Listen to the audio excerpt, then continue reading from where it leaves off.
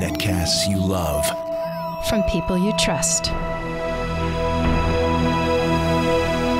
This is Twit. Bandwidth for the Tech Guy is provided by Cashfly. CACHEFLY.com.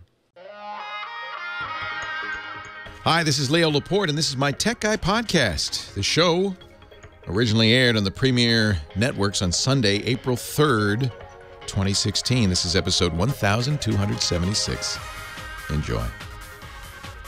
The Tech Guy is brought to you by Score Big. Pay less for quality seats to your favorite sporting and music events. Go to scorebig.com, click the microphone, and enter the promo code TechGuy to save $20 off your first ticket purchase. And by Wealthfront. Wealthfront is a low-cost, automated investment service and the most sophisticated way to invest your money, whether you've got millions or you're just starting out. Visit wealthfront.com/techguy and sign up to get your free personalized investment portfolio. That's wealthfront.com/techguy. And by Epson's new EcoTank printers.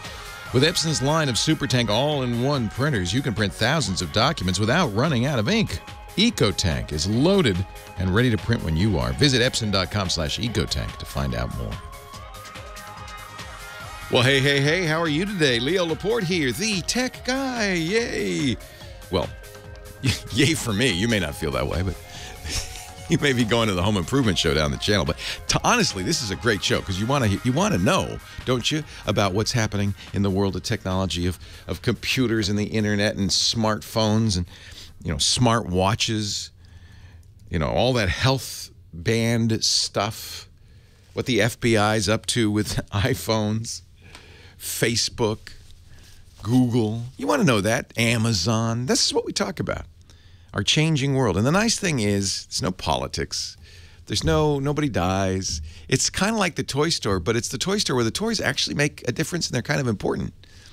So that's why I like it. That's why I've been covering this beat for almost, I didn't want to say, since the late 70s. So it's almost 40 years.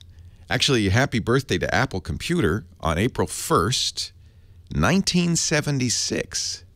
They incorporated, and that makes Apple 40 years old as of Friday. 40 years old. That's when you know we got a mature industry, right? 40 years is a long time for a company. Google's, 12, 13 years? I don't know. Something around there. Microsoft, more than 40 years old. IBM, 100 years old. I don't know. They're pretty old. Amazon, about 10, 15 years old. It's a mature industry. And as a result, as you can see, the products are mature. Apple had its big event announcing its new iPhone and iPad, and everybody went, oh, well, that's nice. The new iPhone, exactly like the old iPhone. I mean, the really old iPhone. It's got the iPhone 5 screen, 4-inch screen, with the guts of an iPhone 6S. Apple, at this point, Apple is nibbling around the edges. They're not going to make any major big innovations. Now, on the other hand, there is a new kid in town. Actually, there's two new kids in town that those of us who've been around for a while are watching with great interest, thinking this might be the next big thing. That's what we're always looking for. What's the next big thing? What's going to change life as we know it? And I think there are two, maybe three candidate technologies. I'll give you all three. Maybe four. I'll give you, actually, there are five. No, I'll start. You count. We'll figure out what that number is. This week, we got, and I set it up yesterday and played with it, our Oculus Rift. This was the virtual reality helmet. It's a visor you strap on. It covers your eyes completely. It's like a blindfold, except you've got two screens in front of your eyes. And it has motion tracking. It tracks your head. It actually has a little camera that tracks your whole body. So you put that on the table in front of you. It also has headphones with really good quality sound. And it's a virtual reality helmet. I played a few virtual reality games. There'll be a variety of categories of content designed for this kind of gear. Movies that are immersive. So you can look around, look in front of you, behind you. So you'll be staring at George Clooney. Behind you will be, I don't know, Amy McAdams. And then you'll look back and forth. And to your left, Zach Galifianakis. Wow. Hey, Zach. And they're all doing their thing, but you're right in the smack dab in the middle of it. And unlike the movies that we see today, you're the cameraman. You're the director. You get to choose what you look at. Intriguing. Nobody's really developing content for that yet, but that's intriguing. There's also another category of content for these virtual reality headsets. Gaming, of course, and that's where it'll really explode. In fact, this year we expect not only the Oculus Rift, which is owned by Facebook, but HTC, the phone manufacturer, has made a VR, apparently very good VR headset called the Vive, V-I-V-E, in conjunction with Steam, which is a big distributor of games on the PC. That'll be out later this year. It's available now for $800 for pre-order. And then Sony, for its PlayStation 4, also has a VR headset. So there's 3 coming out this year. Movies, games, and reality, sort of. I mean, that's one of the things Google's pushing with its Cardboard. Google Cardboard is a handheld visor, much the same, without the sound, but it's kind of like a Viewmaster in 3D, and you look around with that. Samsung has the Gear VR that you put your Samsung phone in. Does the same thing. Again, sound is comes from the phone. You could put it in headphones, of course. So it's kind of in between Cardboard and Oculus. Games, movies, reality content. The idea that Samsung pushed this. Your friends are in Paris. You're at home. Oh, I miss my friends. They turn on their Samsung 360-degree camera. Samsung is selling such a thing, and suddenly you're there with them. Hey, Joey. Hey, Sally. How you doing? How you doing? And you're walking down the Champs-Élysées, and they say, hey, wait a minute. Look, there's the Arc de Triomphe. You go, oh, wait, what? Oh, wow. And you walk under, and you're with them. So that's another experience, live, immersive reality. And all these are doable right now. I played a number of games yesterday and was kind of blown away. I played a simple, silly little, almost a kid's game. They call them platformers. You're jumping, bouncing on mushrooms and things like that. What's it called? Lucky's Tale, I think. Now, at first I poo-pooed it. I thought, well, that's dopey. Who wants to play that? Oh, you want to play it. Because suddenly you're inside a cartoon universe. You're in it. And it's three-dimensional. And it's vivid. And you can look up and down and around. And it's very compelling. You use a game controller, an Xbox-style game controller. Actually, it is an Xbox controller. And play this. And it was awesome. Now, of course, you have to have an expensive computer to play this. It requires a Windows 10 PC with pretty high-end accoutrement. We spent several $1,000s on the one we built just for this purpose. But man, you get the right PC and the right headgear and the right games, and a few $1,000s later, you're playing a kid's game and going, whoa, whoa. It's pretty amazing. It's hard to describe, but the look of joy, if you ever see anybody playing these on people's faces, is, wow, there's a dinosaur right there, and I can almost touch it. That's what's a little frustrating. You can't touch it. You can almost touch it. What you can do is reach out, duck, bob, and weave. But until they release the little handles, they have 2 handles that they're going to put in your hand. Then you'll be able to literally reach your hand out and touch it. I can't wait to play Minecraft with this. And I'm sure I will soon. So that's technology number 1 that I think it could potentially be revolutionary. Kind of a sidecar to this is not virtual reality, but augmented reality. Microsoft this week showed off more of their HoloLens and started shipping it to developers. HoloLens is the same idea. It's a visor, but it's a visor you see through. They're like sunglasses. So you see the real world, and superimposed on the real world is stuff. And this is probably more useful. It might even be the future of user interfaces. You look to your left, there's your menus. You look to your right, there's your folders. Your files are in front of you. It's very compelling. Yeah, and you might say a little isolating. What are some of the other technologies? Well, the big talk at Microsoft's Build conference was bots and messaging. And I think messaging is the next. Bots are apps. Messaging is the operating system, if you think of it that way. And you know how the app economy with Apple's iPhone in 2007 changed everything. Well, bot economy is going to do something similar, I think, to mobile platforms with messaging. The third technology, still a ways off, going to be interesting. Autonomous vehicles. I'm telling you, in 10 years, you'll look back and you'll say, wow, didn't see this coming. Or maybe I did. Leo did. You're not going to be driving anymore. I know that sounds hard to believe, but I fully believe this is imminent. The technology is there. And then, you know, some side technologies that I think are very interesting. Amazon's Echo, for instance, we've talked a lot about that. That's the little tube in your house that you talk to, and it talks back to you. That's kind of like another messaging platform, though. I think of that as, and the bots are the apps for Amazon Echo. I think of that as kind of hand in hand. Believe me, we ain't done with this technology revolution yet. Just because PCs and smartphones and tablets are kind of mature doesn't mean there's not something new just around the corner. And that's what we cover on this show. My phone number, 8888 Ask Leo. If you want to talk about it, let's do it right after this. Once again, I've brought with me my delicious salad in a jar. Man, I wish I'd invented that. So we got a little onion, or shallot perhaps. I think I like shallots. Cucumbers, green peppers, red tomatoes. Might be some yellow peppers in there as well. On top of that, some garbanzo beans, some luscious quinoa, some shredded cabbage, broccoli, and carrots. And on top of that, some spinach. And on top of that, a tangy dressing of my own design. Luscious quinoa. I love quinoa. Oh, honey, you haven't had quinoa till you had my quinoa. Some people can't even say it right. Oh, they you say haven't. Quinoa. It's quinoa. They don't even know what it is. Quinoa. It's a South American seed. It's very high in protein. It is a carb, but it's got a low glycemic index, and it's very high in protein. And the way I make it, you're going to like it, because I don't use water. You make it kind of like rice. I use chicken broth, and it is... I would give it more flavor. I'm telling you, you're going to... Yeah, flavor is the problem with quinoa. It's like rice. It has no flavor. Like tofu. Or tofu. But but prepared properly. Right. When you have this, you're going to say your whole world will change, just as it does with Oculus Rift. You got to go try that, by the way. Thank you, John. Absolutely. You got to go try that.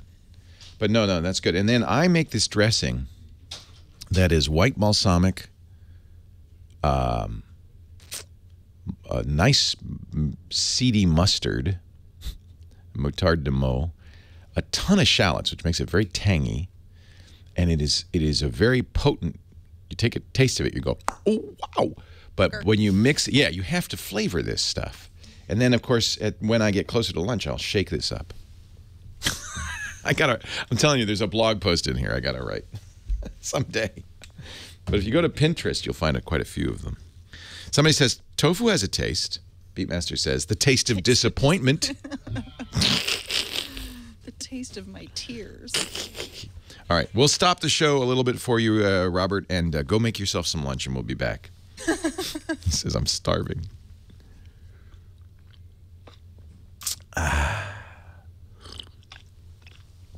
The tether on the Oculus is about 6 feet. You're not supposed to move around too much. The idea is you can move kind of a little. Roebling, you would love this. I could have a roadside stand selling these. And it'd be huge. I'm telling you. Look at that. Doesn't that look good? Kind of does. It's festive. I'd want some cheese in there somewhere. No, cheese would ruin it. I love cheese. I love cheese too.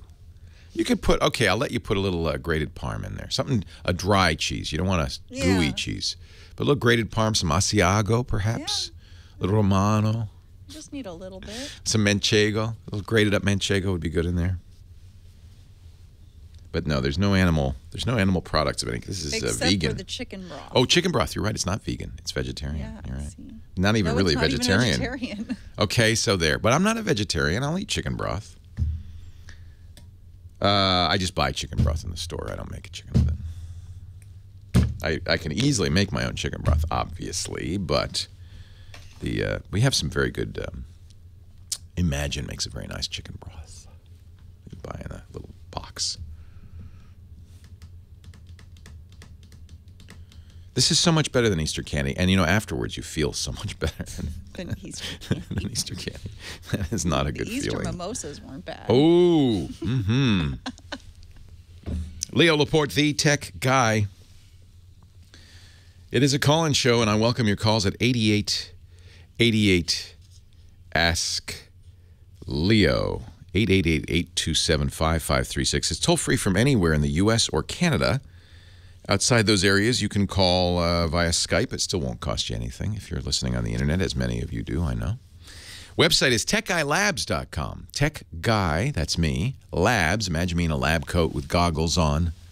It's actually what I'm wearing right now. And I'm in the labs with my Bunsen burners and my beakers, mixing up a heady stew of technology news. techguylabs.com. And you might say, well, Leo, that's fine, but I know you. You're going to charge me, aren't you? You're going to... No, it's free. Oh, well, then you're going to make me sign up for some Fakatka newsletter, aren't you? No, I don't even have a newsletter. I don't want your email address. You just go there. It's unheard of. It's a website you wander into, you click things, and nothing happens. Just pages come up. Information flows. Although, there's a little tax I'd like to charge you. If you have an opinion or a comment or a suggestion, please use the comment boxes. What we do is we divide the page up into days, episodes of the show, hour by hour within that episode, and within those hours, question by question, so you can go right to that question. After the show, we put audio and video there, so if you missed the show, you could still hear or see what happened. Of course, text too, so you can read the question and my answer. But then, and I know this happens because I do it too. I know some of you are sitting there when I answer questions going, Leo, you're wrong, and yelling at the radio. Leo, I have a better way. Well, you don't need to yell at the radio anymore. In fact, you don't need to write anything down. It's all there.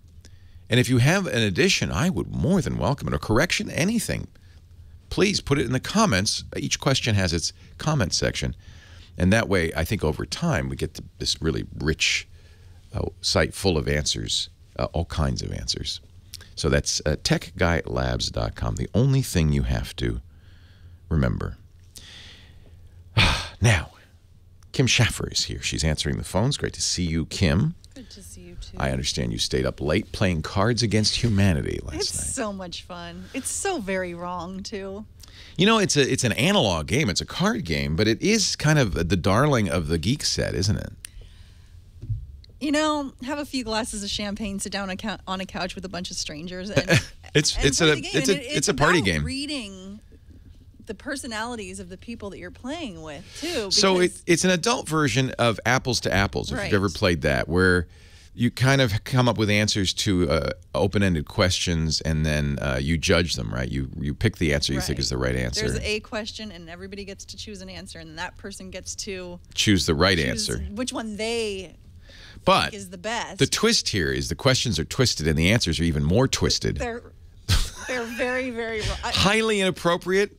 Politically incorrect, something like that. I got an ab workout from laughing so much last night because it was just ridiculous. It's very adult. Don't play it with the kids. No, don't. but it is really fun. And there is, there are digital versions of this you can play on the phone. In fact, I've played games like this on the TV with Apple TV or Android TV. So instead of having a deck of cards, you and your friends can sit around the TV, and it does all the kind of the busy work of shuffling and dealing and all that. Puts the question up on the screen in a big way. And it's fun. Yeah. We went through the entire box. We finished the game. And then apparently they have expansion packs. Yeah, many. Which I didn't know about. But the host was like, oh, they're under the table. No! No, it's 1 in the morning. We got to go. No! Yeah, great. It's a great icebreaker. A lot of fun. Yeah. Well, thank you for showing up anyway. I didn't sleep at all. What? Not at all? No. I was Kim. Yeah. Okay, well, can we make up a little bed for Kim under the desk and she can take naps? Day today. Okay. Who should I start with? How about Brooke in Woodland Hills? She needs help with her iPhone stuff she lost. Maybe you can help. Call the FBI. Yeah. They seem to have a way in. Know how to get it. Hey, Kim, how are you? I mean, Brooke, I'm sorry. Hi, Brooke. Welcome. Thank you, Kim. Hi. Hey, what happened? I accidentally deleted my note off of my iPhone 5C. I just slipped my hand and it just deleted the note. Ay. And it was for my homework. And then I went on Apple and I went on iTunes and I restored my phone and it just deleted everything. And I just don't. The whole phone? You just deleted everything because you restored from an old backup and it erased everything, right? Yeah, my contacts, my note, most of my photos. Okay. It was Apple Notes that you were using? It was the Apple Notes program? Yeah. Yeah. So here's, before, it may be too late, but the first thing you should do now is turn your phone off, okay? Okay. So it doesn't back up. Were you backing up to the iCloud, I hope? I crossed my fingers. Most of the stuff was, except when I tried to put my notes on the backup for iCloud, it just kept turning it off. Like when I turned it on, it would just go off. Well, turn off your phone so it'll stop, and then go log into your iCloud account at iCloud.com. Okay. Notes are backed up there unless you turn it off. So, I mean, I don't want to give you too much hope because this is something you do right away, you know, because it's always backing up, isn't it? So it might be too late, but cross your fingers. Maybe this is the only place it might be. Now, when you restored from iTunes, you restored the latest backup, didn't you? Right? I think so. Because it sorts them by date. And so there's no more recent backup, which would be the thing you would want if you could to see if it had saved the notes. But it sounds like you did that, and that the notes weren't there. Yeah. I just wish there was like a way to like undo the backup. Yeah, there's no way to go back to the previous. Yeah, it depends on how you set it. So here's my recommendation for future reference. It's a great idea to back up to iTunes with a cable because that's fast. And you can turn on encrypted backup. You'll see there's a checkbox and enter a password. And if you do that, it will save your passwords and stuff, like your Wi-Fi logins and stuff. And that's convenient. So, and encryption means that it's private. The backup is private, which is a good idea because you don't want anybody to see your backups, including Apple. So I do use iCloud backup via iTunes. Actually, it's not iCloud. It's iTunes backup, and I do encrypt that. I would also turn on, the problem with iCloud backup is for free you only get 5 gigabytes. That's not enough even to back up your whole phone if you have a lot of stuff on it. I actually have another question like with that, and it's pretty quick. But I just updated it to like 50 gigabytes of data. Good. Yes, for a couple. That's only $3 a month or something. Yeah. It's like 99 cents. Yeah. But now it says total storage available total storage. It's like 43.3, but my phone keeps saying that it's like the storage is almost full. I don't know. It won't let me download. Make sure you're on that same iCloud account, right? Yeah, I am. And it may be, that's interesting. It may be the phone just hasn't gotten the word from Apple that there's more storage there. So give it a little bit of time. They should roughly match. It may not be full 50 because there's other stuff. Boy, that's about all I can tell you. Leo Laporte, the tech guy.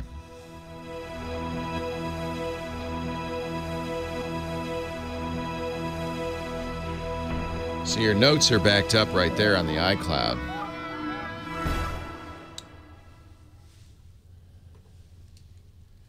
Yeah. That's a problem. So everybody asks me, how did you see Hamilton? How did you do that? How did you get to see Hamilton? It's called money. I went to Score Big. Might be less money than you think. You know, it turns out about 40% of all live event tickets are unsold. Not Hamilton so much, but there's a lot of ball games. Like, isn't the baseball home openers are this week, rather, right?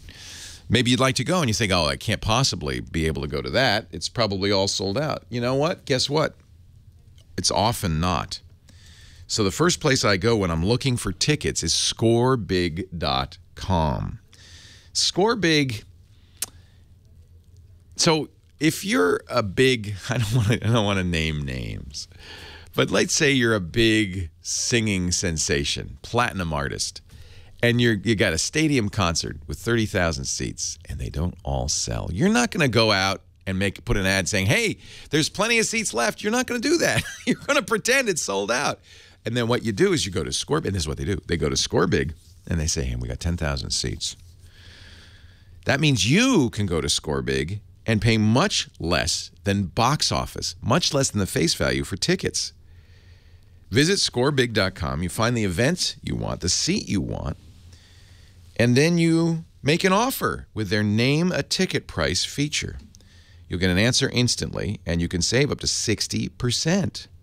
These are big name artists that often don't sell out because they're big venues. Or maybe the artist isn't as big as they thought they were. Maybe you love them, but no one else does. I don't know. You'll also have the option to pay a fixed price. Still less expensive than the other online ticket resellers. And here's the thing, and it's very important that you know this, because those other resellers trick you. They give you a price, and then at the end at checkout, they say, oh, here's our service fee. Not Scorebig. With Scorebig, there are no surprise fees. Shipping is free. So you're getting quoted the total price. There's no surprise at the end. I appreciate that. You can even favorite shows and events to be notified. So you can say, let me know if there's any tickets available for Hamilton. That's a great feature. So stop overpaying for tickets. Get the tickets you want at prices you can afford with Scorebig. This is the place that the venues go to when they haven't sold out to secretly sell the rest of those tickets, and that's why you can save up to 60%. The next time you're planning to attend a game or a show, before you go anywhere else, go to Scorebig and see. Check it out. Go to scorebig.com, click the microphone. We got a special deal for you. Sign up right now and have $20 off your first order and exclusive deals sent in your inbox. But don't forget the promo code. That's the most important part. Tech Guy. Tech Guy. And we thank Scorebig for supporting the Tech Guy podcast. It's our advertisers that make that difference, that make it possible for us to give it to you for free. It is really awesome. In fact, Lisa and I were saying, the Giants opener's coming up.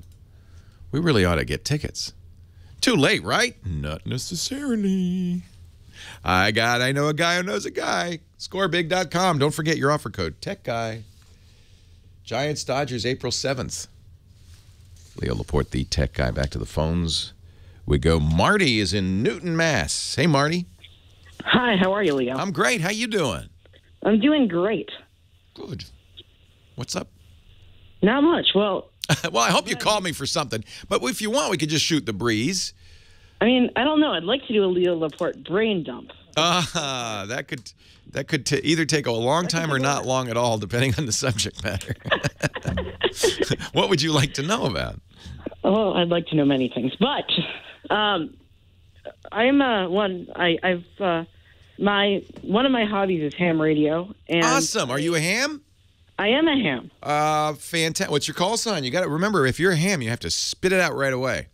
Yeah, KC1CWF. KC1CWF. This is W6TWT. Okay, maybe we'll hear you on the air. Never. In a few years. You know why? In a few years. When I retire, you know why I realized I got the license and everything? It's fun, by the way. It's easy. I got all the equipment. Thanks to ICOM, they set me up with a lot of gear. And then I realized, wait a minute, I talk on the air all day, every day. The last thing I want to do is go home and talk some more. So when I retire, Art Bell, who's, of course, a great radio host, is also a great ham. And he does that. The show will end, and Art will go into his shack and keep going. Wow. That is a guy who likes to talk. I'm pretty much talked out by the end of the day. My wife used to say, you won't even open your mouth if there's not more than 1,000 people listening. It's kind of true. So good. Congratulations. I think ham is a great thing, especially for young people to do, because it's a great way to learn about electronics. And nowadays, ham is very much a digital technology. So it's a great way to learn. That brings me to my question for you. Yes. In my Radio Shack, I have a computer, obviously. Most people do, I think, these nowadays, yeah. Why not? So I have it all set up and working. I went through the great pain of configuring a serial port to make it work with my radios and whatnot. Yeah, it's unfortunate because the computer technology somewhat outpaced the ham gear. And, the idea of an RS-232 port is long gone in the days of computing. A lot of the newer ham gear is USB, thank goodness. I think still many new radios are coming out with serial ports. RS-232 ports. I set up my radio to work remotely over the internet. Good. And it was working great. Can I ask how old you are? 14. That's so awesome. And you know, famous hams. Steve Wozniak, the founder of Apple, he was a ham. There are a great many of. Yeah, I don't know if he's ever on the air, but he's still a ham. He still has his call sign. You know, once a ham, always a ham. Amateur radio operators never they don't die. Their signal just fades. Yes. But anyways, it was working great. I used it on the Megabus last night on my way home from New York. Wow, that's cool. And so you have a portable handy talkie. Yeah, this is HF. Oh, it's HF. Wow. Yeah. How do you do that on a bus? So creativity. There's radios and interfaces that you can pay thousands of dollars, but I don't even own $1,000 of radio gear. No, you don't need to anymore. That's the beauty of it. I found software that lets me emulate the front panel of the radio on the computer. Nice. So you did it on your laptop with Wi-Fi. Yeah, awesome. So I use TeamViewer to use my desktop of my radio computer. Nice. So then I can control the radio. And I wrote some software to switch on my antennas. And then I just use TeamViewer to pass audio. Wow. You are a geek. Now, see, this is a good example. Everything with TeamViewer. So you've become a computer expert and an amateur radio expert to do this, and that's I wouldn't use awesome. the word expert. But. Well, you might be more expert than you think. I mean, I think what you just said went right over the head of most of the people listening. So that's a good sign. Anyway, so it was working great. I came back last night. I walked out of the room. I just see if the computer was on and whatnot because I've been using it remotely for so many days. It was working fine. I walked back in, and it was off. Couldn't turn it on. And you could hear the screen wouldn't light. You could hear the hard drive start to turn for a second. You'd hear a fan, it would shut off. Uh-oh. So I said, whatever. It wasn't that nice of a computer. I pulled the hard drive. I have all my files. So you don't mind losing because it's probably just the power supply, I would almost certainly guess. Yes. And that's not an expensive thing to replace. Just don't open the power supply. But the computer's no more. It was a very cheap computer. All right, good. And I'm looking to upgrade anyways. This is, you know what? This is my question. This is when you see a smile on the face of somebody whose computer just died. They've been wanting a new one for a while. And finally, the old computer became a silent key. And now, thank God, I can get a new one. So what do you want to know? So my question for you is, and the software I run for ham radio is the equivalent of word processing, etc. Right. So I don't need much power, and I just quite frankly don't want to spend much money. What's your budget? I mean, budget is what it needs to be. Okay. But you got a keyboard, a mouse, and a monitor. So really, all you want to do is replace the middle part. Here's what I would recommend. And I think a lot of hams use these. Intel has a thing called a NUC. Terrible name. NUC. It's the new unit of computing, which makes it a doubly terrible name because not only is it a bad acronym, it's a bad acronym for a terrible phrase. What the heck is that, a new unit of computing? The NUCs, though, are little devices. They're really, to be honest, the Apple invented this with the Mac Mini. They're the size, it's hard to, how do I describe it, of a hot plate, or smaller, really. Although that is an apt description since they can get a little warm. Probably not enough to brew coffee, but certainly enough to keep the mug hot. They have on them everything you need, and they're very inexpensive, especially since you already have the keyboard, mouse, and monitor. You're just going to buy a little NUC. It's nice, doesn't take up much space in the ham shack. And you plug in everything you need, and absolutely be great for ham. In fact, I know people who take these NUCs, they're so small, and they affix them with Velcro or some other attachment to the back of the monitor, and then you don't even see the computer. You can get NUCs in a huge range of prices because that will very much depend on how much memory, how much processor, and so forth. So you can get them with everything from an i3 to an i7 in there. I think they even make them with Atom processors. RAM is typically 2 to 4 gigabytes, but you can do more or less depending on what you want. So the range of capabilities is great. You could look at a plain board, or you could look at a bare bones kit, which will have everything you need in it. Amazon sells them. Newegg sells them. And there are even third-party manufacturers now who are making NUCs. I am actually quite a fan of the NUCs. So if you go to Amazon or Newegg.com and just search for NUC, you'll see the range from $300 to $500. Actually, there's some for $174. So you can really, at this point, you can say, well, here's my budget. let's get the most nuck I can. Look, there's one for $127. That's amazing. Now, what is in there? Not much. The processor is a Celeron. That's not, but you know, for a lot of the stuff you're doing, you don't need. You're not playing a game on this thing. You're just doing your ham stuff. You need to add a hard drive. It doesn't come with a hard drive in this case. That's one thing to be aware of. Some of these NUC kits don't come with all the parts you need. Nevertheless, $127. You add a hard drive, you're still well under $200. 8880. Enjoy your ham. Would you like some cheese with that ham? W6TWT 73. Leo Laporte, the tech guy. More of your calls coming up right after this.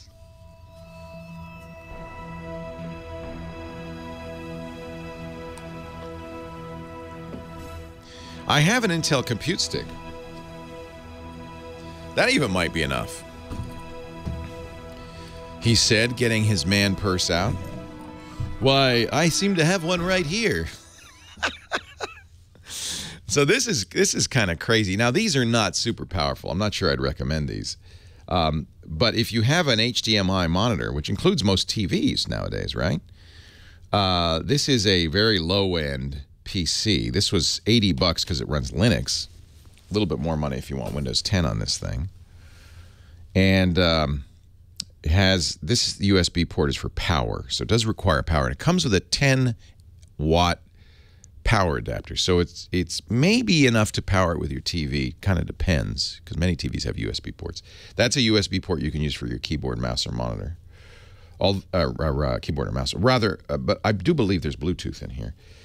Extra storage via micro SD. That's cool, right? So that's 80-some bucks, almost 90, I think. But there's also, this was our pick of the week last week for the show. I mean, that's pretty amazing. That's a whole computer in there running Ubuntu. And then somebody said, why didn't you mention the Raspberry Pi?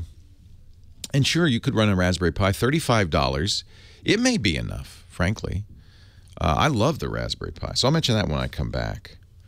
The Raspberry Pi's default operating system is Raspbian, which is a version of Debian designed for it. But Microsoft does offer Windows 10, the Internet of Things version, which maybe, you know, that's the problem is the software. Maybe it can, maybe it can't run the software. The Raspberry Pi 3 is it's probably as capable as this. But this has a full Windows 10 on it, as opposed to the IoT version of Windows 10.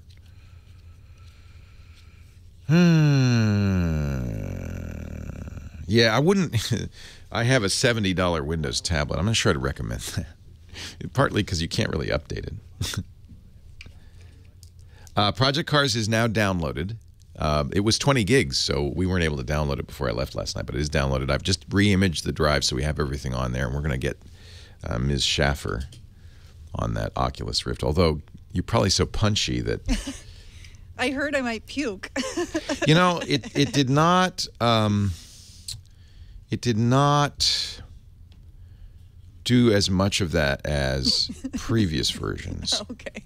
I've gotten very nauseous on Oculus Rift, but mostly you get that when your character is moving a lot and you're not, and your body goes, "What the hell's going on?" My inner ear's saying I'm, upright, but my eyes are telling me the opposite. So I don't think that this is nearly as bad. And you're not moving much. You're moving a little bit like this. Although your character, in the case of the Lucky game, you're kind of flipping around. I got a little queasy with that one. So they actually rate games by comfort. Okay. Yeah. So you can play stuff that's more comfortable if you're getting queasy. I think you get used to it. I'm good with roller coasters and being flipped upside down and everything. Will that help? Oh, yeah. That will help. I've never had any problems. Do you get car sick? No. Oh, well, you're not going to get queasy. And I don't, I took the ferry for years. And oh, no, you'll be fine then. No. It's only people who will get car sick and seasick easily. Yeah, if you like roller coasters, I don't think you'll have the problem. Lisa claims that they all make her queasy, and she tried this, and she said it did make her queasy. Okay. It's pretty awesome.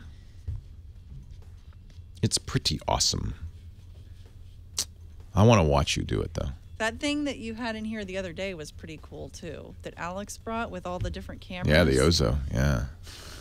Yeah, that's for making this stuff.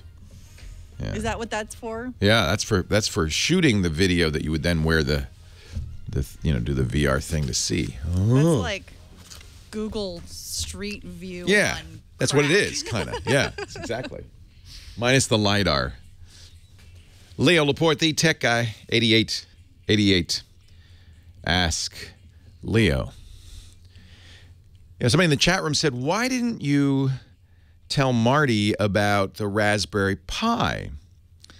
And actually, there's a whole category of computers, not just the Raspberry Pi, the Intel Compute Stick. These are all sub $100 computers. The Raspberry Pi is $35. The Intel Compute Stick ranges from $100 to $110, depending on whether you want Linux or Windows on it. These are. So I mentioned the NUC, which is the size of a hot plate.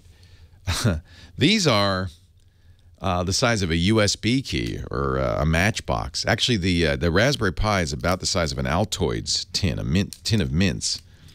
And in fact, people have made cases for it with Altoids tins. It's just right. Fits perfectly.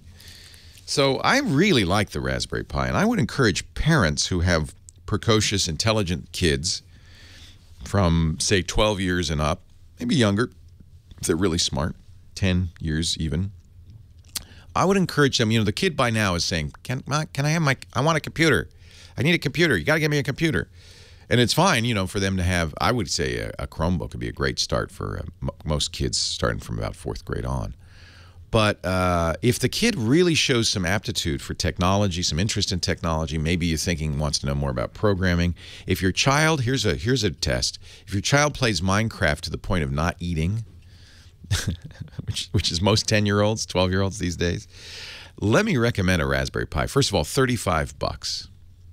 You can go to Adafruit, ADAFRUIT.com and get one for. They have kits that will give you more stuff like a case. Because it doesn't come with a case, it's just a bare board. But it's an interesting bare board because for $35 it has 4 USB ports, it has an Ethernet jack, it has a HDMI port. So all you really need is a keyboard, mouse, and an HDMI capable monitor, which could be an old TV, and you've got a full computing system. For storage, it uses a micro SD card, so you'll need one of those as well. And it's easiest to take your regular computer and put the operating system on the micro SD card before you get the Raspberry Pi. If you buy it from Adafruit, you can buy it with an SD card that's preloaded with Noobs, which is the out-of-the-box system software for the Raspberry Pi. So you put the little Noobs micro SD. It's the size of a cornflake in the thing. And you connect it up to your TV via an HDMI cable. You have to have one of those too. Again, you see why a kit kind of gets valuable. It'd be nice to have a little plexiglass box to put it in, or an Altoids tin or something. Don't use an Altoids tin unless you know what you're doing, because it's metal. It could conduct and you could fry the whole thing. Plastic would be better. Put it in a plastic box. Plug in a mouse and a keyboard. It doesn't do Wi-Fi unless you get the newest Raspberry Pi 3. That has Wi-Fi built in. Otherwise, you'll get a little USB Wi-Fi stick. Or better yet, connect it to Ethernet if you're near the router. And I think this is something you could say to the kid, here kid, take this in your room and figure it out. And if a child is smart, and I think most technically literate kids could probably figure out enough to go on the internet, read up on what they need. Maybe they'll come back to you and say, Mom, I need $15 for a cable or something like that. Now, what's cool is if they put the default operating system, which is a Linux-based operating system called Raspbian on there, it comes with Minecraft.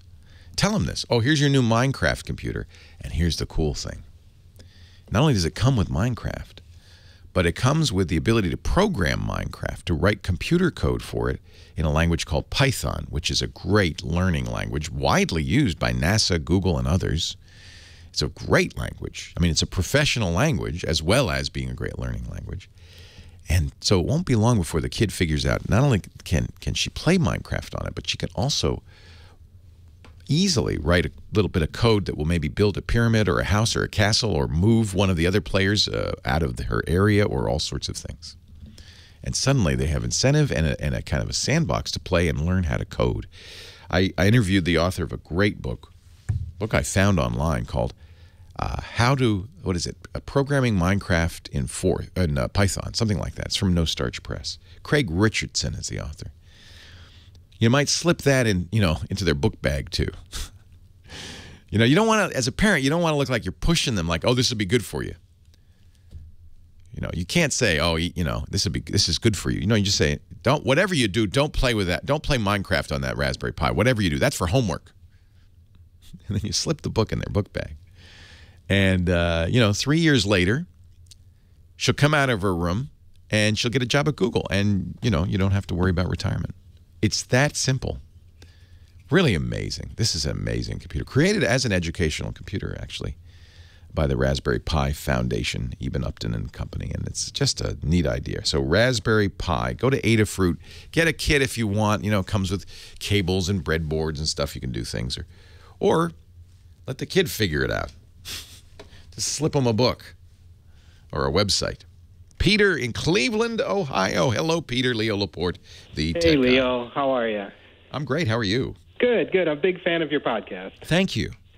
So I've got a question about my parents' house. They're in their 70s. They get their internet through a large international company that's 3 letters. It begins with an A. And it's terrible. Oh. They live in a fairly, in the country, and every few hours it drops for maybe 3 to 5 minutes. Ay. And I had the tech out here at Christmas time the last time I was Let me ask you, is it coming through it's coming through the phone line? Yes. So it may not be completely that company's fault. Right. This is what the tech explained. As you know. He replaced the router. He went outside and looked at a couple of the telephone poles outside and said, these lines are 60 years old. That's the problem. And this is what you get. So DSL, which is a technology that brings you internet over the phone lines, was created by the phone companies. In the earliest days, they thought they were going to do cable. They thought they were going to put TV over it. They called it internet dial tone or something. It stands for digital subscriber line. But it has some real flaws. For one thing, it's dependent on the 2 copper wires coming to your house from the phone company. If you're in a rural area, you're far from the central office, it will slow down, may not even work. If the wires inside the house or outside the house are old, 60 years old, it will work or not work or work sporadically. And the weather, the change of seasons. Everything can affect it, yeah. And the problem is you're going through, I presume, a company that, is it AT&T?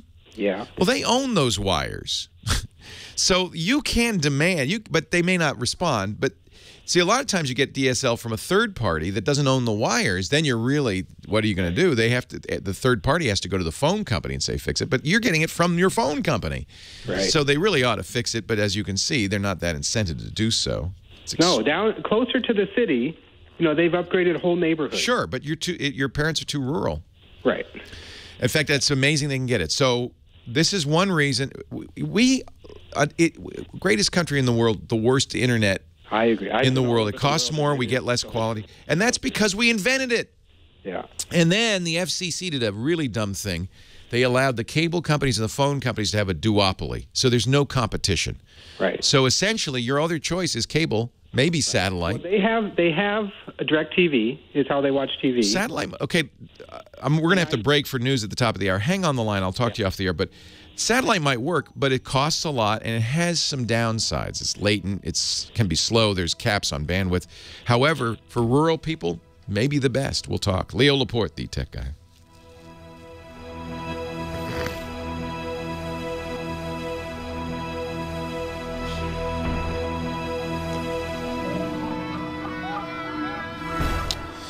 So, yeah, I mean, I think we know what I've been saying already, the DSL. I heard this on your podcast, but they don't really notice. It's when I come here and use my laptop, I can't download this. If mom and dad don't care, don't make them pay hundreds of dollars to get a satellite dish. The only time mom really notices is when she goes to print a document, and it's a wireless printer, Epson wireless printer. It doesn't print right away. She pushes it 3 times, and then it prints out 3 copies, 5 minutes. That is not DSL's problem. So you don't have to use their Wi-Fi router. In fact, I would recommend that you just turn off the Wi-Fi capabilities in the router AT&T gave you. Right. And buy and this might help a lot, and buy a decent wireless Wi-Fi router for your parents. Okay. Okay, that's something I never considered. Yeah, and I like the Asus lines. They make excellent Wi-Fi routers that are very good quality. See, the printing inside the house doesn't have anything to do with DSL. That's just going through your local network. Admittedly, the Wi-Fi router that AT&T gave but you if probably. the Wi-Fi is shut off from AT&T, Mom's connection to the printer is lost. Isn't that true? No. No. Okay. No, the internal network is independent of the internet. I see. So my suggestion would be get a good. She's got they give you junky hardware because they don't care. And the worst, they rent it to you, which is really annoying. So I'm gonna see when they're not home right now, but when they get back into town, I'm gonna redo their whole system. Yeah, just put a better wireless router in there. You'll have to turn off the wireless router capability on the AT&T device. I've heard you explain this in the past. Yeah. Yeah, and then that'll give her much. That'll print anyway. Yep. And then, after that, it may even make everything better because it may be they have such a terrible Wi-Fi. It might. Yeah. The guy basically says there's nothing I can do. Look at these wires. He's right. If it's 60-year-old wires outside the house, unless AT&T fixes it, now I think it's somewhat incumbent on them to do that. So now the cable company's wires should be newer. Yeah, they'll be much better. And cable is capable of much higher speeds, but it's more expensive. Right. They may not care about that. I'll check my options, and I'll send you a note when I figure it out. Thank you, Peter. Nice to talk to you. Thanks, Keep listening. Take care. Yep. Bye-bye. Bye.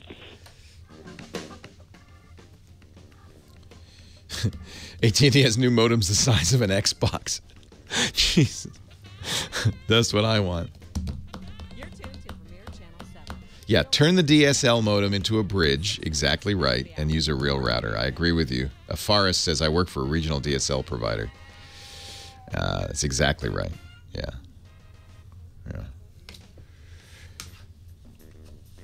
You know, somebody's asking, Webs 3643 is asking about Ubiquiti. I've been very interested in trying Ubiquiti. We use Ubiquiti here. So our wireless in the studio, because it's very challenging, uses Ubiquiti. For a long time, the problem with Ubiquiti is you had to dedicate a computer running a Java client to keep it running. They've changed that, thank goodness. So these Ubiquiti Wi-Fi routers are really interesting. They're powered by a Power over Ethernet, PoE. So they don't need a plug, but they do need Ethernet. So that could be a deal breaker right there. They're like flying saucers. We have them all over the building because we have power. And they really are better. They're not, so there's 3 levels of Wi-Fi. There's consumer, there's prosumer, that's where Ubiquiti probably sits, and there's, enterprise, like the HP stuff. Enterprise stuff is going to be the best, but it's thousands of bucks. It's expensive. Ubiquiti's not expensive. They're like 80 bucks a unit. So, but it's horrific to set up. It's just, they don't do software well.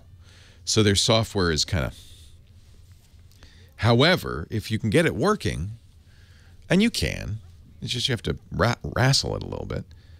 It'll do a great job. And yeah, you need you need the right device. So you need I think the AirMax. Does the AirMax run the software now? Is that the way it works?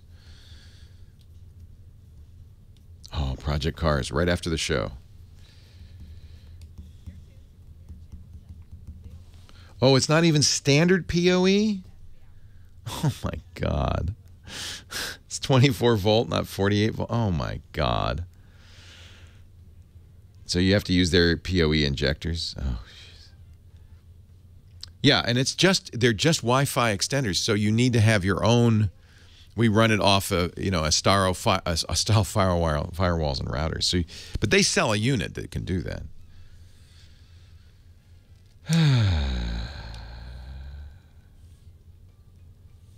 Yeah, Ubiquiti is for somebody who's got some experience, a Russell, right? And who's, is willing to spend the time. However, I feel like that they are very good stuff. Now, I tried, there's something called Eero. Don't recommend it. EERO. They look like little Ubiquiti things. I wouldn't even be surprised if they're based on Ubiquiti. Software's phenomenal. You run it on your smartphone, blah, blah, blah. So I was very excited because it's the same premise, as Ubiquiti. You set up a base unit, and then you slowly expand your network, and it uses mesh. It doesn't use WDS. It uses mesh to spread your internet.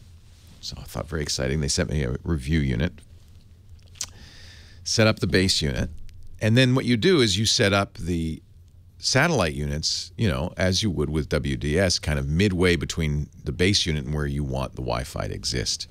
So I picked a midway point between my office and the gym in our house.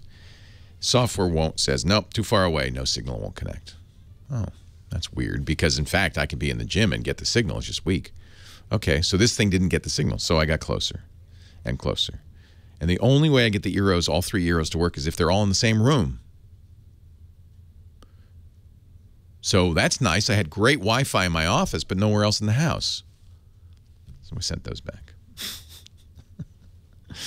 Actually, that Lucky's Tale, or whatever it's called, is really fun. I haven't played enough of the game. I didn't stay after the show to play. I only played a little bit of Lucky's Tale. Yeah, 5 gigahertz is often better. We do a lot of Raspberry Pi stuff. Watch our Know-How show. That show's twice a week. And one of the shows is all about making with things like Raspberry Pi. It's really good. So we do a lot of Raspberry Pi stuff. In fact, Father Robert's going to do building an Amazon Echo with your Raspberry Pi, because Amazon has opened the software to do that. Exactly. Perfect. Twisted Mister said it perfectly. 5 gigahertz is better performance. Often we'll have less congestion, but the range is reduced. But we have 5G throughout our house. 5G, why do they call it that? We have 54. We have 5 gigahertz. We use, my Asus has dual 5 gigahertz bands, and I use those a lot. So it's a 3-band router. Marshmallow tips. Yeah, don't let them catch on fire. My suggestion, I like golden brown. I know some people like the crispy burnt ones, but I would say don't let them catch on fire. That's my marshmallow tip.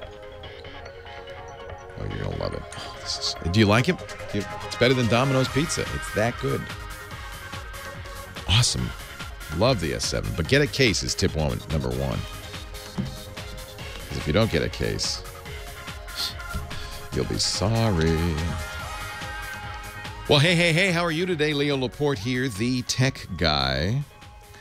Time to talk computers, the internet, home theater, digital photography, smartphones, smart watches, internet access, all that jazz. 8888.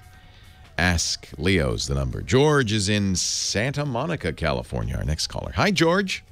Hi, it was going to be a good morning to you, but now it's a good afternoon. I'm sorry. I just take... Oh, no. I know you're busy. I'm not busy. I just talk a lot. I apologize. I really enjoyed watching your show yesterday with the Ocular Rift. Yes. So just for those who, I do a podcast. I do many podcasts. One of them, this show's a podcast, but one of them is called The New Screensavers. And it was VR day yesterday on The New Screensavers. You can get the show at twit.tv/NSS. Our Oculus Rift came. I had been building over the last 6 weeks the ultimate virtual reality gaming machine. We had to hustle to build and finish it because the Rift came faster than I thought it would. And we installed the Rift on the air live and started playing with it.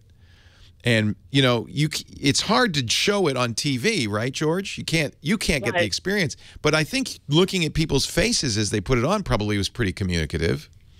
That was fascinating. People were like, whoa. Yeah. Yeah, it's really good. I'm a believer now. It's an experience that you would have to physically have that mask on. It's nothing like anything in this world. That's right. Now, one of the ways they're going to sell this, remember, Facebook paid $2.5 billion for this company and is all in on it, right? So one of the things you're going to start seeing is stores will have demos. And I've said to anybody who comes to our studios, and we have an open studio, we let people come and watch the shows. Just email tickets at twit.tv if you'd like to. And anybody who comes to the studio can try we'll have the Oculus set up and can try it. We had an audience, I don't know, 10, 15 people yesterday. They all tried it on, and to a person, they loved it. They really dug it. And you saw there was a young woman and her boyfriend were in studio. She's an archaeologist and is interested in developing software that allows students to explore archaeological digs, to explore through history in virtual reality. So she was very interested, and she'd tried previous VR solutions like Google's Cardboard and the Gear VR. So that was the young woman, Jessica, who tried it on first. And you saw her look of just joy. She was thrilled. She said, we're buying one immediately. She really, now the wait is several months at this point.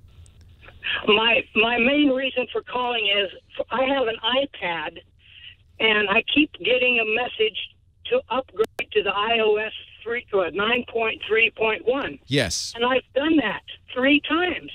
And it's still not. So are you doing it on the iPad or through iTunes?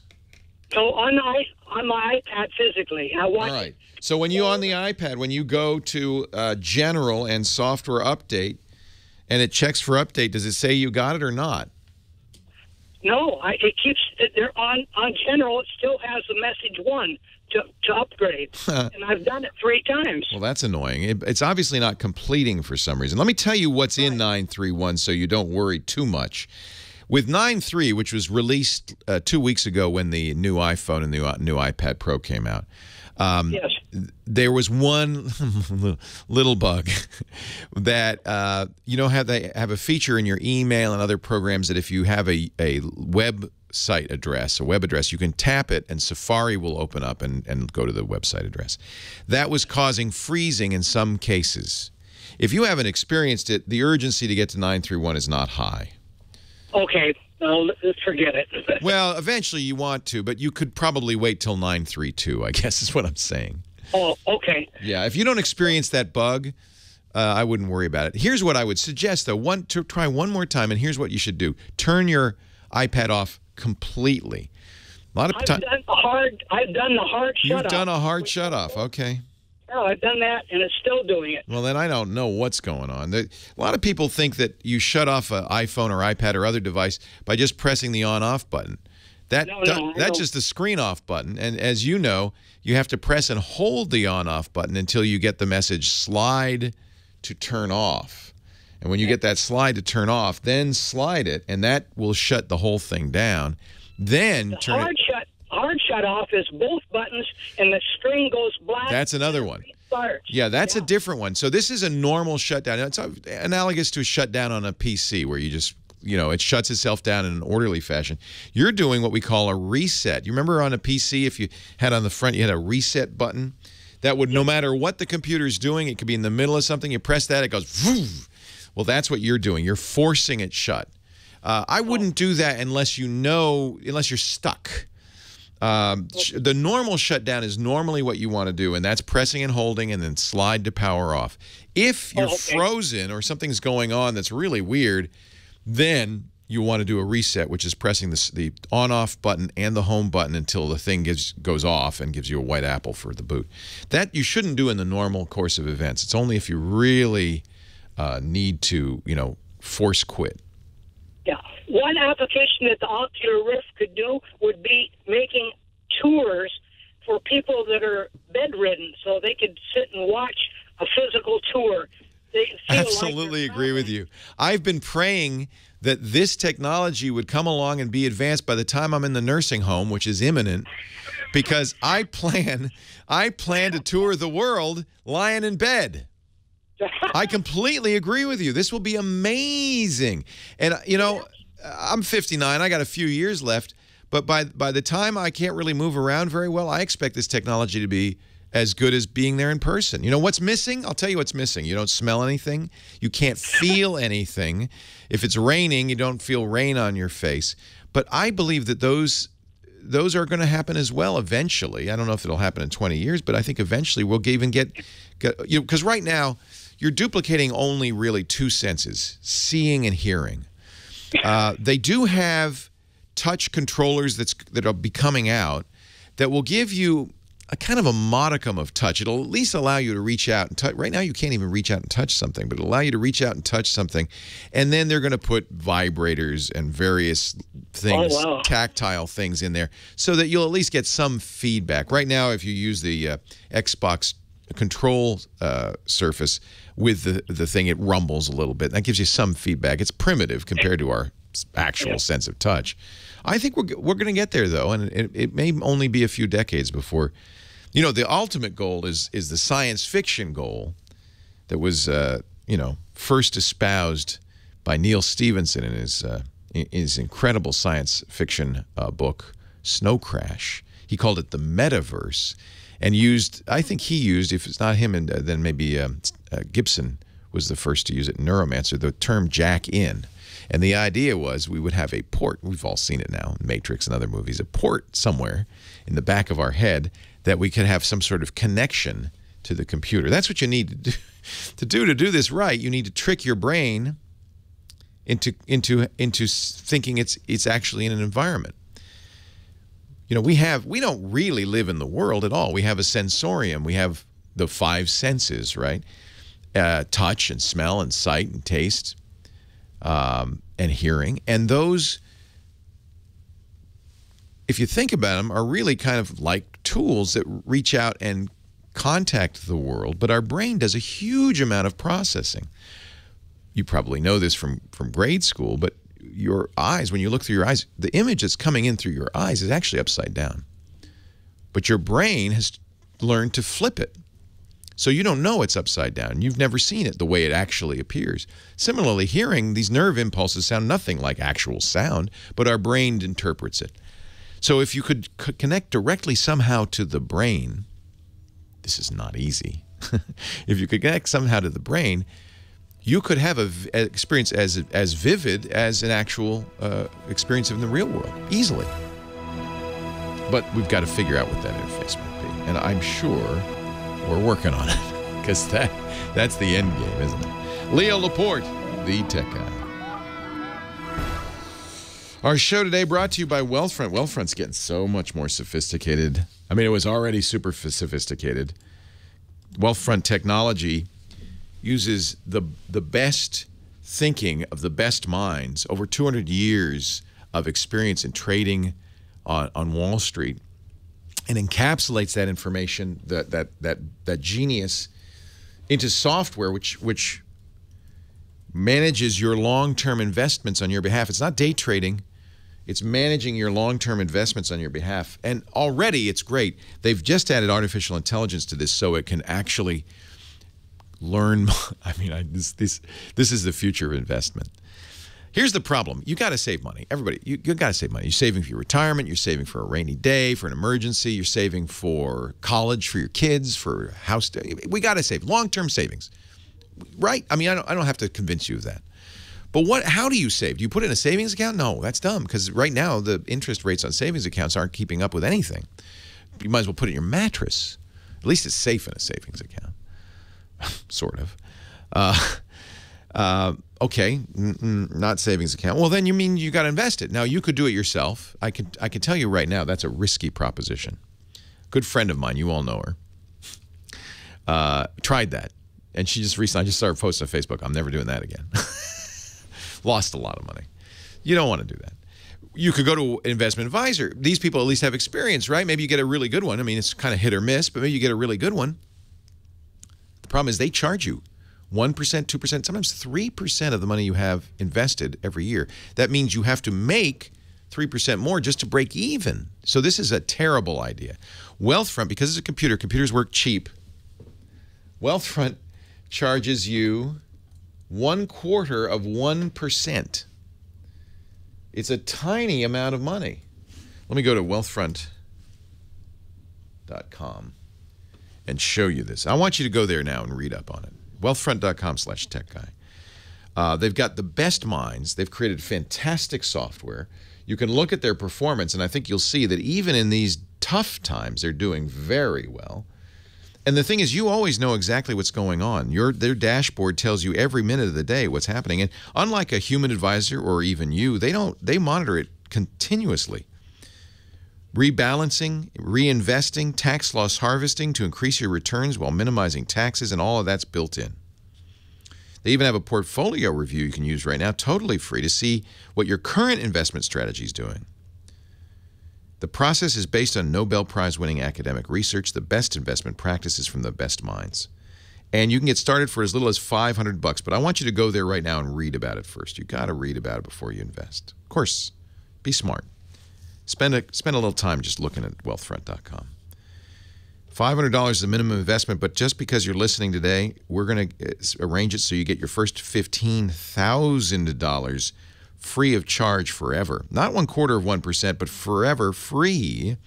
That's a great way to start that nest egg. Go to wealthfront.com/techguy, get the free portfolio review, and your first $15,000 free of charge for life. wealthfront.com/techguy. It's not investment, it's savings. That's really important. It's the best way to save. Leo Laporte, the tech guy. 8888. Ask Leo. That's the phone number. 888-827-5536. Coming up in 10 minutes. All right, make it 15. Our photo guy, Chris Marquardt, with some digital photography tips. John's on the line from Los Alamitos, California. Hi, John. Hi, Leo. How are you? I'm very well. How are you? All right. I wanted to get some information on a hands-free mouse, and my research has taken me as far as the light pointer that you attach, from a strap on the head. Right. And you direct the light to whatever you want to open up on the computer, and then there's a pedal, and then there are a variety of choices. This is designed for people who have various disabilities, so it depends on what you can do. There's puffers, there's head-mounted pointers, there's foot pointers. It really depends on what your capabilities are. Are you disabled, or is this just something you don't want to use your hands anymore? I don't, because I'm a classical pianist and also jazz, and I noticed that I was trying to save my right hand to go to my left, and I was using the mouse with my left, and now I'm getting that pain in my thumb. No, that's not her. Oh, my gosh, let's protect your hands at all costs. Wow. Are you professional? Do you do this for a living? No, I'm a teacher. Oh, but wonderful. I play things, Liszt, Rachmaninoff, the very complex things. That Liszt stuff, man. Wow. Yeah. I was playing the other day, and then my thumb snapped, and I just in the middle of something I was playing. So I want to make sure that I can, play this stuff without sacrificing my hands because I'm using a mouse. So. Okay. So the first thing I tell people to try is a trackball. Reason being, it's a different kind of movement. It's still mouse-like. Really, if you think of a mouse as a device with a ball on the bottom, the ball detects the movement of the mouse on top of it and moves a pointer on the screen. A trackball is just an inverted mouse. Instead of moving the mouse, you move the ball, which means you can do small movements. You won't use your thumb at all, probably. You do small movements with your forefinger. Your thumb you would use maybe for clicking.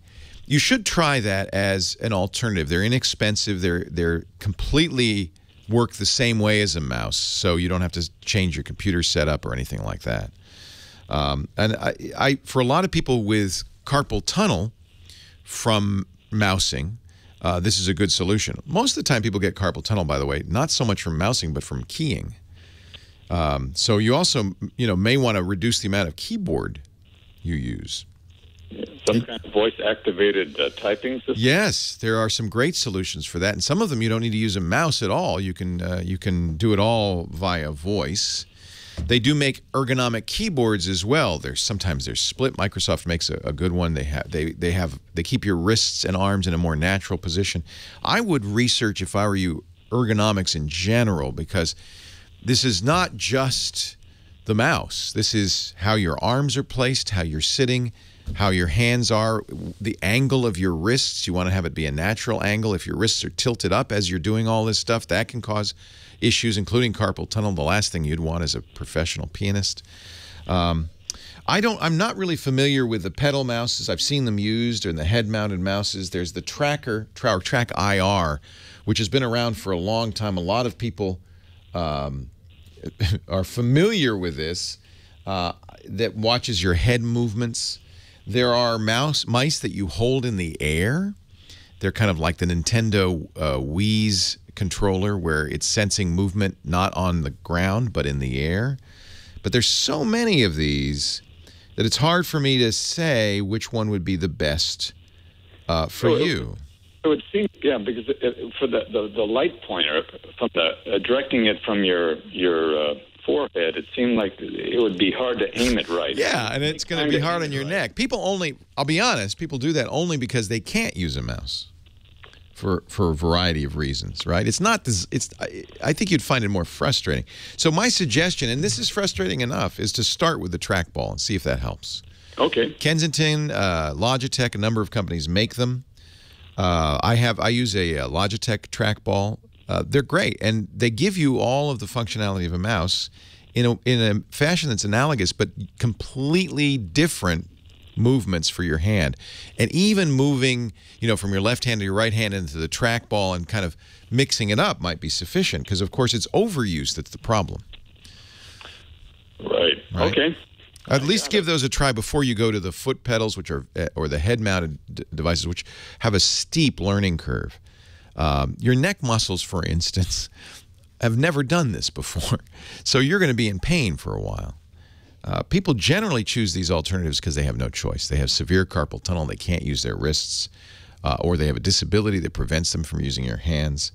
And so all of these alternatives are great because they make the technology accessible, but they do have a steep learning curve. The beauty of the mouse is that it doesn't require that much to get used to it.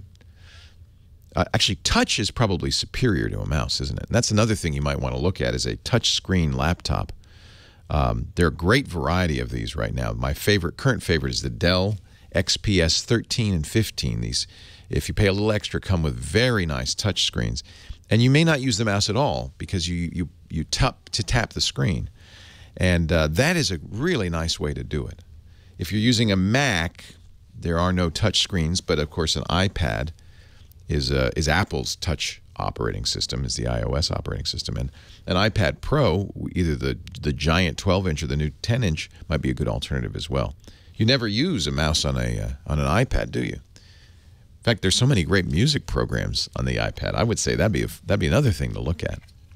And touch is probably the most natural, right? That's something even 2-year-old children, you'll give them an iPad or an iPhone, and they grok it immediately. They can sit down. I've seen 2-year-olds launch Netflix, go to Phineas and Ferb, and start the show so they can watch it. They can't even read yet. They don't need to. It's such a natural interface. The next most natural probably is the mouse. And I don't know if you remember the first time you used a mouse. In the early days of Windows, they had training. You had to before you could use the operating system. I think the Apples did this too. Before you could use the operating system, they said, "Okay, now here's how you use a mouse." And so I think there is a little bit of a learning curve. At the same time, I see people sit down and use a mouse for the first time and pretty quickly, within an hour, become proficient. So that's the next best. Trackballs will take a little bit more to learn. And then a really steep learning curve for things like pedals and head-mounted pointing devices. I think that start with touch, actually. Touch is the future. It's so natural. It's just, it's how we interact with the world, isn't it? We reach out and touch something. And when you see little babies using touch interfaces, I worry for these kids. Frankly, you see a lot of kids now using a laptop, a Mac laptop. They can't use it. I can't, it's not, I'm trying to scroll and nothing happens. Leo Laporte, the tech guy, more of your calls. Chris Marquardt coming up right after this. Hello, computer. Hello, computer. Just use the keyboard. The keyboard. How quaint. That's the one I was looking for. Sorry it took me so long. Hey, Chris Marquardt. Oh, wow. I'm red in the face. Why are you red in the face? I don't know. I'm so much redder than you. Let me see. That may just be my monitor. Hey, you're a little this looks red. a bit better. Yeah, Let me take some saturation out here. This is better. Much better. A typical photographer. How are you? Always fussing with it. Always editing the photos. We have an assignment review. Oh, I put something in there. Maybe I lucked out and got it. Because I have my new Let's see. We might have 4 pictures to look at today. Now you're just currying favor. By the way, let's see what I have to say about it, though. I am so glad I bought this camera. Oh man, love. This is all I use You're now. happy with it? Yeah, and I have the A7R Really, too. Yeah. So what are you doing with the Sony If I would know someone who would take it out of your hands. I'm keeping that because I need the 42 megapixels. This is only 24, but Lisa's using the A7 RS with the Leica lens, and she loves that. You know, there's something about Leica glass. Oh, Leica glass is the best in the world. I don't know what it is. Both Lisa and I look at it and we go, is it color? Is it? It's this clarity. It's something. It's the contrast. It's the bokeh. It's the way it renders the out of focus parts of the picture. It's creamy.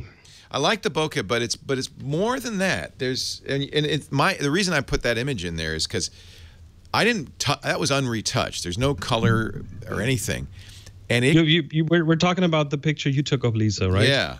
That's unretouched. At the seaside. And there's something about the color that I just can't get in the A7R2. So, I mean, I can get it with the Leica lens, but I can't. This camera is also, it's just simple, which I really like. It's knobby. You just do the knobs. Yeah. Doesn't have a lot of stuff. No. And it's pretty much what you need. Yeah, it's 28 millimeters, no zooming. You got to walk. And I've been very happy with the way it captures light. I think that's what it's really. And it has a macro feature, which is nice. Because I don't have Does it? Okay. I don't have a macro on my A7, so macro lens. So that's nice. Believe me, I'm going to use the A7R2. That's an amazing camera. That's kind of like a medium format camera, really, with all those pixels. You're upgrading your photography. I'm done. Quite a bit there. I said I was done, but now I'm actually done. Let's talk about that in half a year from now. Yeah, is he done? Well, as I said, I can't spend any more money for a while, so I'm pretty much done. But I feel good. I don't need to. This is such a beautiful. God, and I'm not even using the film cameras anymore because I just like this is the camera I use every time. And this and the film cameras in a display case. I just held a large format photography workshop over the weekend. Oh, fun! How was that? Yeah, amazing as usual. It's it takes everything to the next level. Leo Laporte, the tech guy. Time to talk photography with our digital photo guy. Chris Marquardt is here, back from his jaunts around the world. He was in Siberia, Lake Baikal, some beautiful pictures. We talked about those last week. And we gave you a little extra time to take your own pictures of water, right, Chris? Yep, water was the assignment, and lots of people participated, including some Laporte guy. I'm not sure. I finally said, I really ought to participate in this, and so I uploaded some images. But you're going to pick, and you're going to pick without favor, unbiased. I'm picking 3, and then we'll have a quick look at this 4th picture today. I didn't make the cut. Well, that's fine. That's fine. No, that's fine. Kind of outside the competition. All right. Let's take a look at 3 from our. So we should explain how we do this. Every month, Chris gives us a word, a concept to illustrate with a picture. There's no prize for this. You can use any camera. All you have to do to quote enter is take a lot of pictures, pick your favorite every week, tag it with the word, in this case water, and upload it to our Flickr group on, it's called the Tech Guy Group. Renee Silverman, our moderator, will say thank you for your submission. And then every month or so, Chris will pick 3 images from that collection and talk about why he thinks they're interesting. So you've got 3 today. Yeah, the first picture was submitted by Brendan Burkett, called Ohio River. And it just nicely illustrates one of the things that you can do with water. What Brendan did is he put his camera on a tripod. He put an ND filter on the camera, a 10-stop ND filter, which is like sunglasses for the camera. It takes light away so you can expose longer. And he made this into a 30-second exposure. So what happens to the water is the surface where you typically see waves and things turns silky smooth, very flat. Actually, you see a streak under that bridge that is a ship going by, and it just gives the water surface a bit of a surreal feeling. And I've seen lots of these kind of pictures, and this is a really nice one. So 30 seconds, but you'll get different effects for all different settings with water, won't you? Oh, and you can expose let's say you have a little waterfall, you expose for 2 seconds, and then try for 10 seconds, and then try for 30 seconds, and all those 3 pictures will look very, very differently.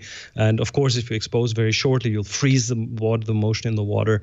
And if you expose longer, you get this flowing motion. And this is kind of an extreme example. 30 seconds is quite long for water, so this really kind of smooths out the surface really well. And I like it that he chose black and white. I mean, almost all cameras now are shooting color, but it's easy enough to make it black and white with software. And this really is a good black and white image, I think.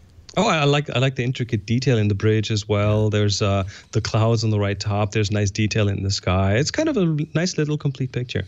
We put links to all of the images we're talking about on our website, techguylabs.com, if you want to. I know it's weird to talk about pictures on the radio, but use your imagination. And what we're talking about is techniques that you can use in your own images. All right, very nice. Ohio River. Thank you, Brendan Burkett, for that one. And the second one is by Techie Gadget, and he or she took a picture titled, DSC 09757. Oh, I know you hate that. Doesn't have a real name, but hey, anyway, the picture was kind of intriguing. It is a picture of an oil platform, I think, somewhere out in the sea from really far away in front of a sunset. Now, what happens is you see the sun is really big in this picture. So it's over water, so it's kind of related to water. And what Techie Gadget did is he or she put a really long lens on the camera. It doesn't have any EXIF data, so we can't really tell from the details, but it must have been like 700-800 millimeters long at least. So that is a very, very long focal length, a very telephoto lens. And this way you get the sun being really, really big, and then putting that platform in the front of it means that he or she had to be really in the right spot to get that alignment going. I mean, that really only happens if you are in the exact right spot. So there must have been some planning in that. And then what you get with a very long telephoto lens is you get this, it's almost like I don't know, on a sunny day when the air goes all, when the air moves and you have this kind of shimmering, Shimmering, that's the word I was looking for. So you don't get the straight lines. Everything is kind of slightly blurry in a weird way, and that really adds to the feeling of that. So that's a good shot. Really, really nice. Our third image. The third image is by MJ Muscato, Balboa Pier. And that's another thing you can do with a camera. That's the opposite of the very long lens. That was taken with a fisheye lens. That's an 9mm fisheye lens, which kind of, it's under a pier, so you see the sea in front, you see a pier above you, and then the waves coming in, sloshing against the legs of the pier. And the fisheye makes it so that all the parallel lines kind of go in circles around the center of the camera. So everything kind of bends towards the outside. That's the fisheye effect. And of course, with a lot of parallel lines like you have in this pier, that really gives it a really strong effect. So very nice. That's a very nice and very cool effect. Well, 3 great images. Really pleased that we got all 3 of those submissions. It's really fun when There's a fourth one. Oh. Yeah, Mr. Laporte submitted an image. You're trying to get around this. I'm trying to get out of the critique. All right, yeah. I thought, I haven't submitted in so long, and I'll be gentle. be kind. Be kind. When I saw this, so this picture shows the sea and the shore being, overgrown with something green. And then there's a woman with a red jacket around her waist, and a fence of some sort. This is my wife, Lisa. That's Lisa. On a cliff face, about to fall into the ocean, but she's got to get that shot. And she looks the part, absolutely. The 2 things that I immediately noticed at this picture and that I really like is, the first thing is it's an RGB picture. It's got red, green, and blue in it. It covers the primary colors, and that is, I think, very pleasing in a photo. And the second is the fence makes these interesting lines pointing towards her, even though she doesn't need additional attention in the picture because she has that red jacket around her waist. So that's kind of a focal point anyway. And she's the only human being in the picture, which also gets a lot of attention. But the lines of the fence really help that. And then it's an overall nice picture. Thank you. You were kind. You were gentle. The color and it was shot with a really good camera. Yeah, right? well, yeah, that's the that's the only reason I uploaded it. I had just gotten a brand new camera, the Leica Q, which I ridiculously expensive camera. But we went to Mendocino, which is up in Northern California coast, and the ocean's beautiful and roiling, and it turned out to be a gorgeous day. And so I got some really great images. But what pleased me and surprised me a little bit about the camera is the color of the ocean was much more vivid than it really was in real life. This is not retouched. And I suppose it's not accurate, but boy, it sure feels good. It's very blue. Well, it's not always about accuracy. It's often about exactly what it makes you feel like. Yeah. That was a fun day, and Lisa had a good time shooting, and I did too. We had a lot of fun. Well, thank you, Chris. Now the job is to come up with a new assignment for next month, and I will take another picture or two. So I thought, what is the opposite of water? Let's try to find something that is not water, and I came up with dirt. Dirt made my lunch. One. All right. Chris Marquardt at discoverthetopfloor.com. You got a month. Leo Laporte, the tech guy. I think I have Lisa's image. I should find that, because that would be nice pairing with the two. Dirt is good. Oh, you mean that very picture? I think I might have that. I'll have to ask Lisa if. I mean, you know, she is really good about taking her shots immediately, putting them online on her website, and. Oh yes, she is. Yeah. I feel like the blue was there. It just isn't as vivid in real life, perhaps. But same with the green. I mean, the colors. To be honest, the colors the Leica gets are. I would really like to have a look under the hood and see what these cameras do in software these days, because I mean I know that the iPhone camera does a lot of things like they detect grass and they detect sky, and then they treat those differently. And I wouldn't be surprised if the Leica did something similar. There's a richness. That's just... Leica for a long time has done like geometry corrections and vignetting corrections and things in software. Right. I'm pretty sure there's something going on there. It's like, oh, the camera can now kind of maybe see that's the sea, and then it treats it differently. I mean, I'm using the RAWs, I'm sure, but maybe not. These might be. I think these are the RAWs.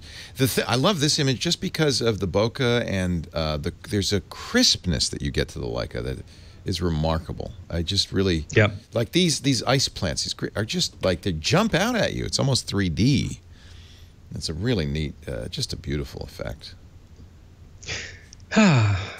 New toys. Wonderful new toy. I must say. Well, enjoy it. Thank you, Chris. All right, dirt. We'll do some dirt. All right. Thank you, Chris. Have a great one. Talk to you next week. All righty. See you. Take care. Bye-bye. Leo Laporte, the tech guy, 8888 Ask Leo. That's my phone number. Crank up the tech guy and let's talk high tech. Mike in the line here for a call from Fountain, Colorado. Mike, thanks for your patience. Welcome. Oh, no. Patience is free. You've guided me correctly more times than I care to think about, both me calling in and you over the air. And I want your advice on possibly spending some money. Oh, I love to spend people's money. Go right ahead. Let's see here. I've been watching your Bergum build. Yeah, Urvergum. The ultimate virtual reality gaming machine. Even watched the one with the ID10T incident. Hey, the tech guy can make mistakes just like anybody else. Hey, we're all human. Yeah. I make the mistakes so you can learn by my feeble errors. Indeed. I'm running a 6-year-old Core 2 Duo quad computer using an EVGA motherboard. I've upgraded the video card and all the rest of it. I got GTX 970 because I want to be able to do 4K to my TV. Good. And by the way, you could run the Oculus Rift on that 970. Yeah, indeed. What I'm thinking of doing is upgrading to the Skylake. Okay. That's the latest Intel processor. Right, and it'd be the i7. Newegg has a deal currently for a motherboard, the processor, and memory, and I have all the additional stuff. Yep. Currently, my Windows Experience Index gives me a rating of 7.1. That's pretty good. Yeah, that's fast. That's for all the CPU and memory functions. I'm 7.6 for the video function. Nice. But it is a 6-year-old computer. Isn't that ironic? Because it's running pretty well. Yes, it's running very well. I think putting in the new video card really helped a lot. Oh, geez. Well, I've constantly upgraded the video card. Yeah, that makes a big difference. That's why you're getting such a good video score. Oh, yeah. Currently, the computer basically, I do a lot of transcoding. That's why you want a high-end computer, because converting from one video format to another, aka transcoding, is very CPU intensive. Ooh, yes. And it can be GPU depending on the if it'll software. allow you to use the GPU. Yeah, some software will let you use the graphics card, because it turns out the capabilities of a graphics card are closely related to transcoding. So in some cases, they'll let you do that. But nowadays, modern Intel platforms really do quite a good job. With video codecs. Yes. It's the i7-6700K. I think that's the same one that you That's use. the one we have. Yeah, this is a nice machine you're building here. It's a Gigabyte GA7170X Gaming Revision 1. Same one we're using, I think. Yeah. Well, you're using an Asus. Yeah. Well, what are you using? Oh, Gigabyte, right. Gigabyte. This is what... That's funny, because they have the same number. I have an Asus 170A. Right. C170A. All right. And it comes with 16 gigabits of the SD RAM. I have another case, a full tower, which I'm going to put the new build in. Sounds great. If I buy it. And it's $569. Isn't that remarkable? I mean, you're getting what would have been a mainframe computer 10 years ago. Right. You know, a supercomputer at $500. Well, Amazing. $550. $550. All right. Do you think it's a good idea to do? That way I turn the old computer into a server. Well, okay, I really can't be the judge of what's good for you, but that sounds very nice. I spent 10 times more on a computer that probably is not going to be significantly faster than that. So I think that sounds very good. You're going to run SSDs, obviously. Yes, I am currently The new running solid-state drives make such a difference. The SSDs we used are on the PCI bus. They're M2 SSDs. This board allows 2. Very nice. The M2s on Very nice. An M2 makes a big difference in speed. That's even faster than a... See, the solid-state drives are so fast now that they're actually outpacing the SATA bus. Yes. You know, or close to saturating the SATA bus, which is the normal way you connect a hard drive. So newer machines, including, by the way, many machines you'd buy from Dell and Apple, all of Apple's newest laptops use PCI Express bus, which is a faster bus than the SATA bus. And that means you can take advantage of those really fast solid-state drives. So I think you're in good shape there. I like that a lot. Now remember, when you build your own PC, I don't have to tell you this. Yes, I have to do my own troubleshooting. Yeah, I know you know this, but for everybody listening, in general, it's best to buy a computer from a company that's make the whole thing. That way you have one number to call if something's not working. The computers that Mike and I are built or building require us to do the tech support, because it could be that, if you call Gigabyte and say, well, something's wrong, they'll say, well, it's probably not us. So, but it's satisfying in another way, because you have the experience of carefully choosing each component, and you learn about it. And then when you're finished, Steve Gibson, who does our security show, just built a very similar machine. He also used a Gigabyte motherboard, although he chose not to get high-end video cards for graphics output, but he wanted to drive 8 monitors.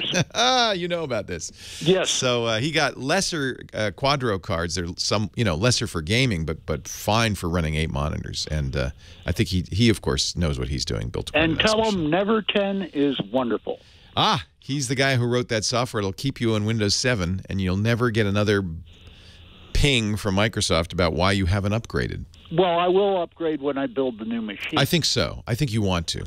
That's another question. Dual booting. Does Windows 10 allow you to dual boot? Absolutely. Okay. Absolutely. Does it allow you to triple boot? At that point, you probably want to use a boot manager rather than the Windows. Windows will let you multi-boot different copies of Windows, but doesn't do well with other operating systems. Well, they're all Windows copies. All right. Windows, you know, I haven't... XP 7 and 10. Yeah, I haven't really... XP 7 and 10. I haven't really tried that. You know, in previous versions of Windows, if you had a version of Windows installed during the installation, it would say, oh, I see you have Windows. Would you like me to overwrite it, upgrade it, or keep it and have a multi-boot system? I don't know if 10 does that or not. And I actually bought a Windows 10 disk. Wow, aren't you fancy? Well, I did too. Of course, you have to. Yeah, you know. You don't get a free upgrade for a new machine, but I think, you know, I'm not an expert on this, but I think that the Windows will handle dual boot or multi-boots of all Windows. And then we do have some other excellent choices for third-party boot managers. But if it's all Windows, I don't see that there's an issue with that.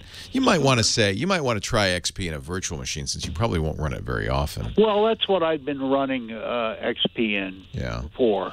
And I think you might run into issues. Microsoft's already said, hey, we really don't want to support older operating systems on newer hardware. Yeah. That's why I want to get in now before Intel does the lockdown. The new boot system, they've replaced BIOS with something that really is a fair amount of trouble called UEFI. Yeah. And I don't think XP is going to support the UEFI. So okay. You don't want to downgrade your system capabilities just so you can run XP. No. It's there's a few programs on there, and do it in virtual. Read on there. Do it in virtualization, and of course, 7 has an XP mode. Right. That might even be sufficient. Excellent. Hey, enjoy your new PC. That sounds awesome. A lot of times, people call mostly just to talk about. This is one thing that happens when you build PCs, and if you go to a user group or hang out with geeks, a lot of times. I saw this with Steve. I do it. Mike does it. We just kind of, showing off's not the right word. Just want to kind of, it's like a custom car, right? You ever go to a car show? People go to car shows to show their build. See what I did? Look at that. Isn't that nice? And then other enthusiasts go, oh, that's really nice. Hear what I did over here?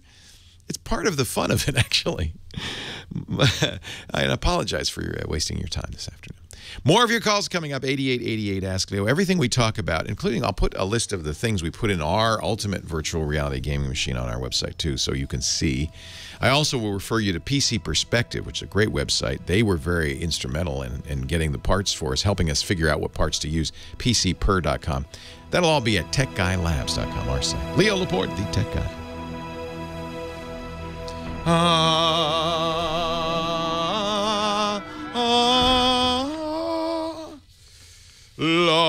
Our show today brought to you by Epson, the makers of the amazing EcoTank printer.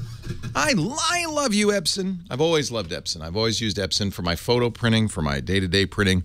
Epson laser printers, Epson inkjet printers, Epson dot matrix printers, going back to the earliest days of computing.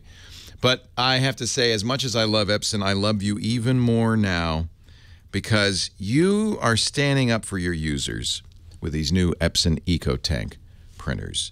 And I think you, as a user of inkjet printers, you know what I'm talking about here. You're in the middle of a print job. All of a sudden, you're out of ink. You got to go to the store, get more cartridges at an exorbitant price.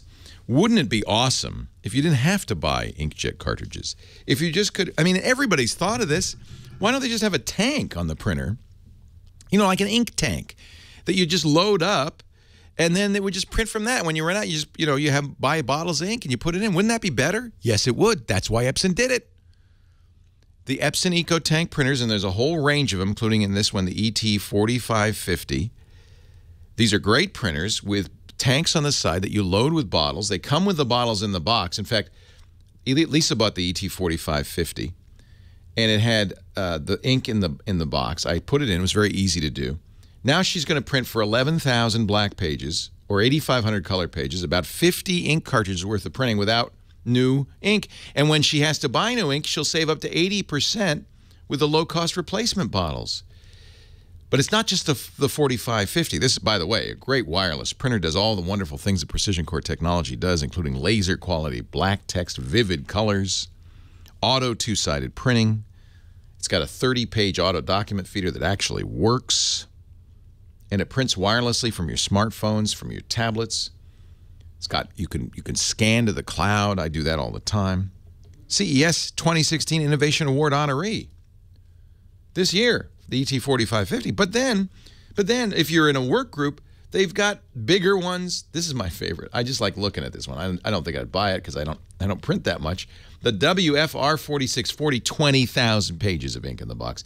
And instead of bottles, when you have to replace the ink, ultra low-cost ink packs. This is awesome. No warm-up time, laser speed, about 3 seconds a page. Incredibly high-quality printing. And the ink is in the tank. You're going to love it. All EcoTank printers deliver an unbeatable combination of convenience and value with ultra-low-cost replacement ink bottles. I'm all in on the EcoTank. I love it. You will too. Visit Epson.com/EcoTank today to transform the way your home, your office, your work group prints. For the best combination of ease and value, turn to the new Epson EcoTank printers. EPSON.com/EcoTank. And we thank them so much for their support of the Tech Guy podcasts. We appreciate it. Thank you, Epson. Thank you for a great printer, too. Epson, exceed your vision. Well, hey, how are you today? Leo Laporte, the Tech Guy. Time to talk about computers, the internet, home theater, digital photography, smartphones, smartwatches, and all that jazz. 8888 Ask Leo. That's the phone number, 8888 Ask Leo. The website, techguylabs.com. Let's see, what else? That's it.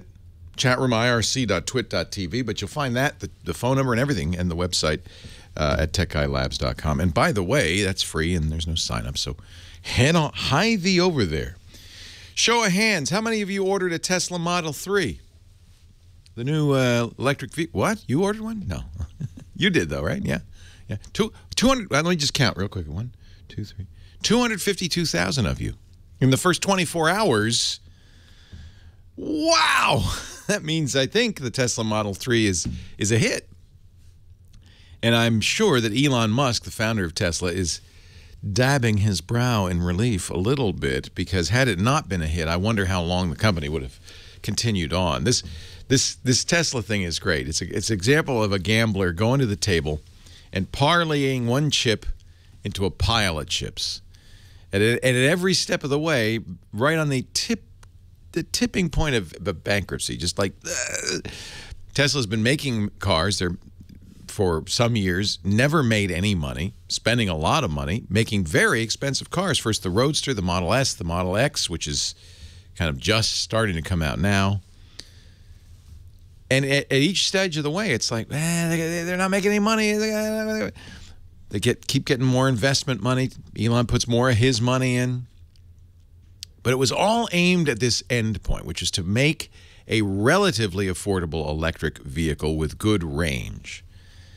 And that's the Model 3. Starts at $35,000, although Elon tweeted that he expected that the average configuration would be more like $42,000.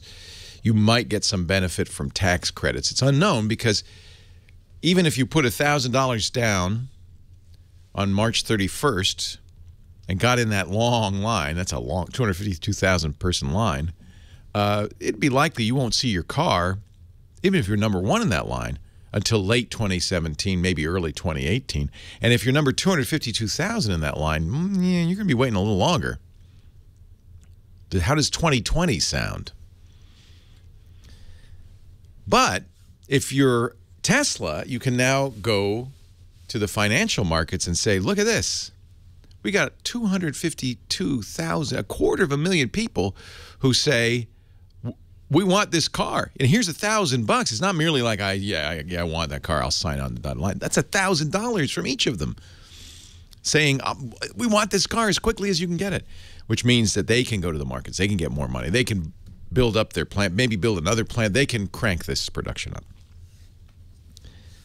What's interesting is it's taken so long to get to that point that other car companies have started to catch up. Chevrolet announced in January and says they will start shipping in the fall, and this is a car company that has some experience with that, the new Chevy Bolt, B-O-L-T, Bolt, as a bolt of lightning, that will have a similar range. We're talking 200 miles on a charge, and be at a similar price, about $35,000.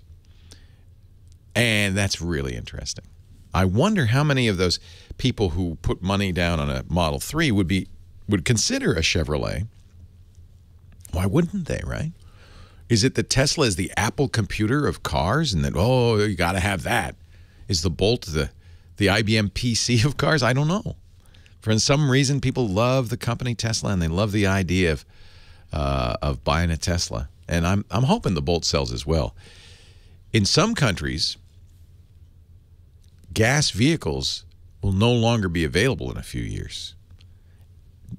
The Netherlands just announced we're not going to allow you to buy a gas vehicle soon. We are only going to allow you to buy electric vehicles. What? Zero emissions. And that's the first domino in what I expect will be a quick transition from fossil fuels to renewables. India says by 2030 they want to have 100% electric vehicles on the road.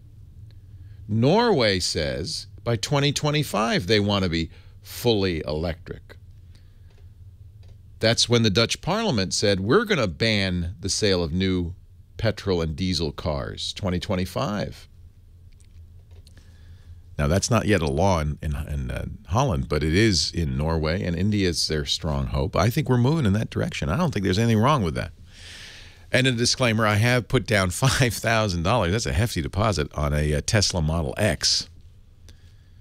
No word at all as to when I'll see that. There are people who've been waiting for years. But that's part of the Tesla experience. It's like, you know, it's like getting in line for an iPhone times 1,000. Because instead of waiting hours, you're waiting years. And you have to pay for the privilege. Yikes. 8888 Ask Leo. That's the phone number. Lewis on the line from Monrovia, California. Our next caller. Hi, Lewis. Hi, Leo. Thanks for taking my call. Thanks for calling.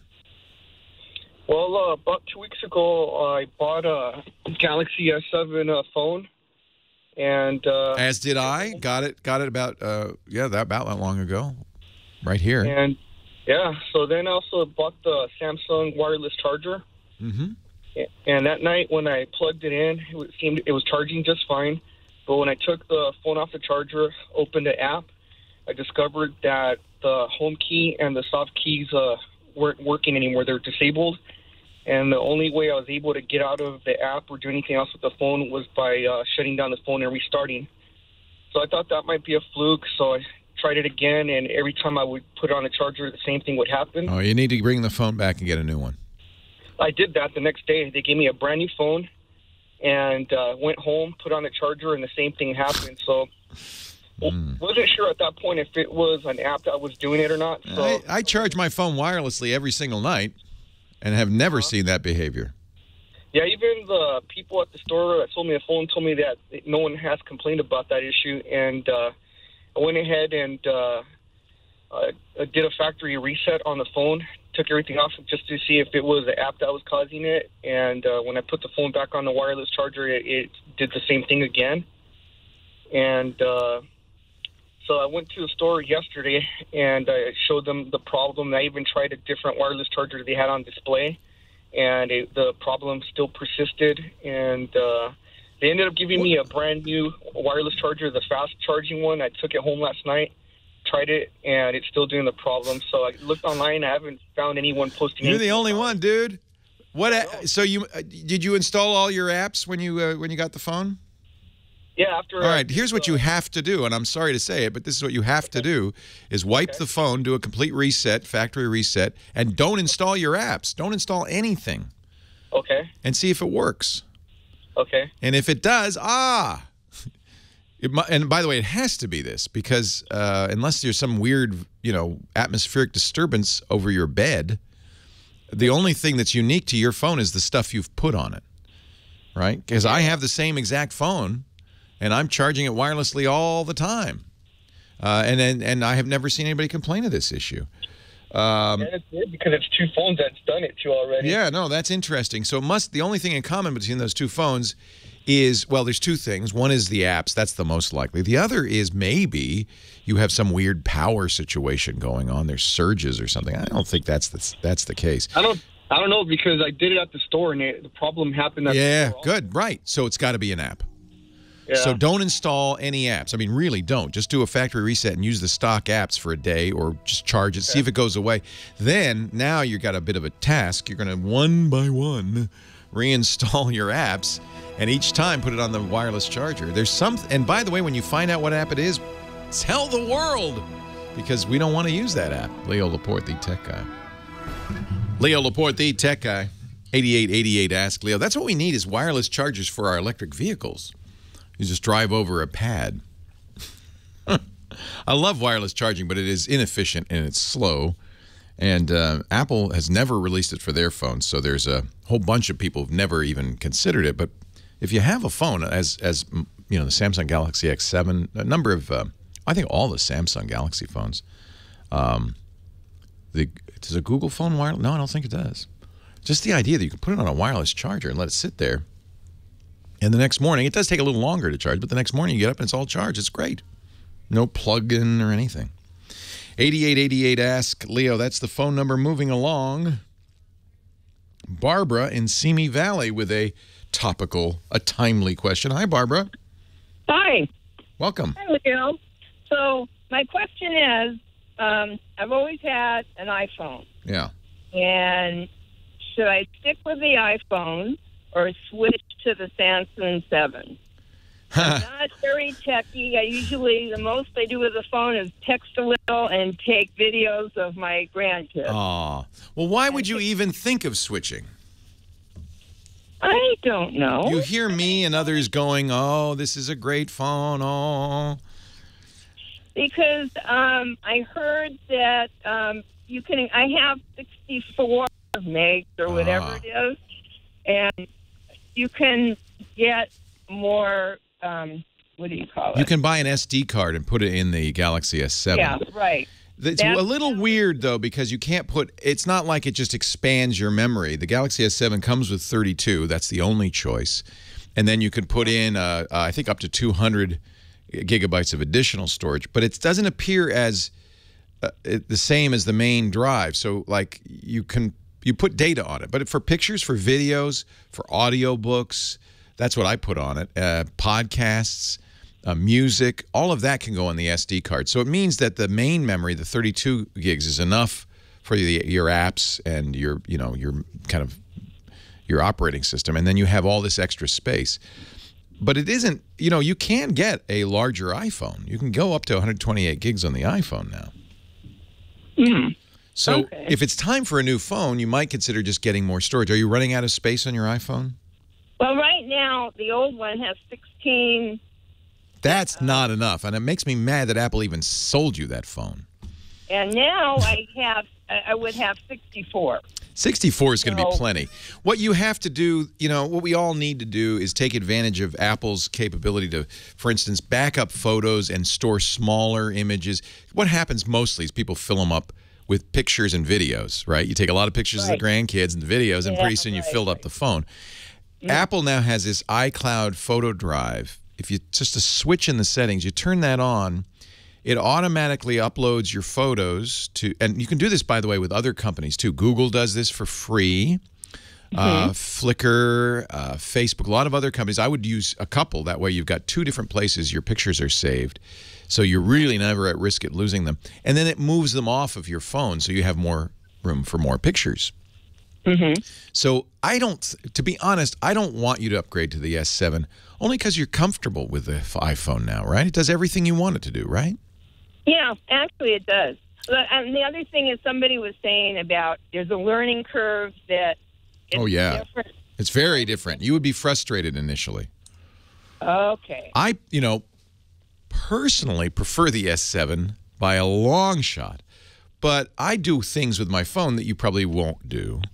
I run a lot of other software. My smartphone is really a full-bore computer for me. It's almost my main computing device. So I'm doing a lot of stuff you probably don't want to do. And the thing is, you already know the iPhone does everything you want it to do. You're happy with it. Yeah. That's why people still buy iPhones, because why change?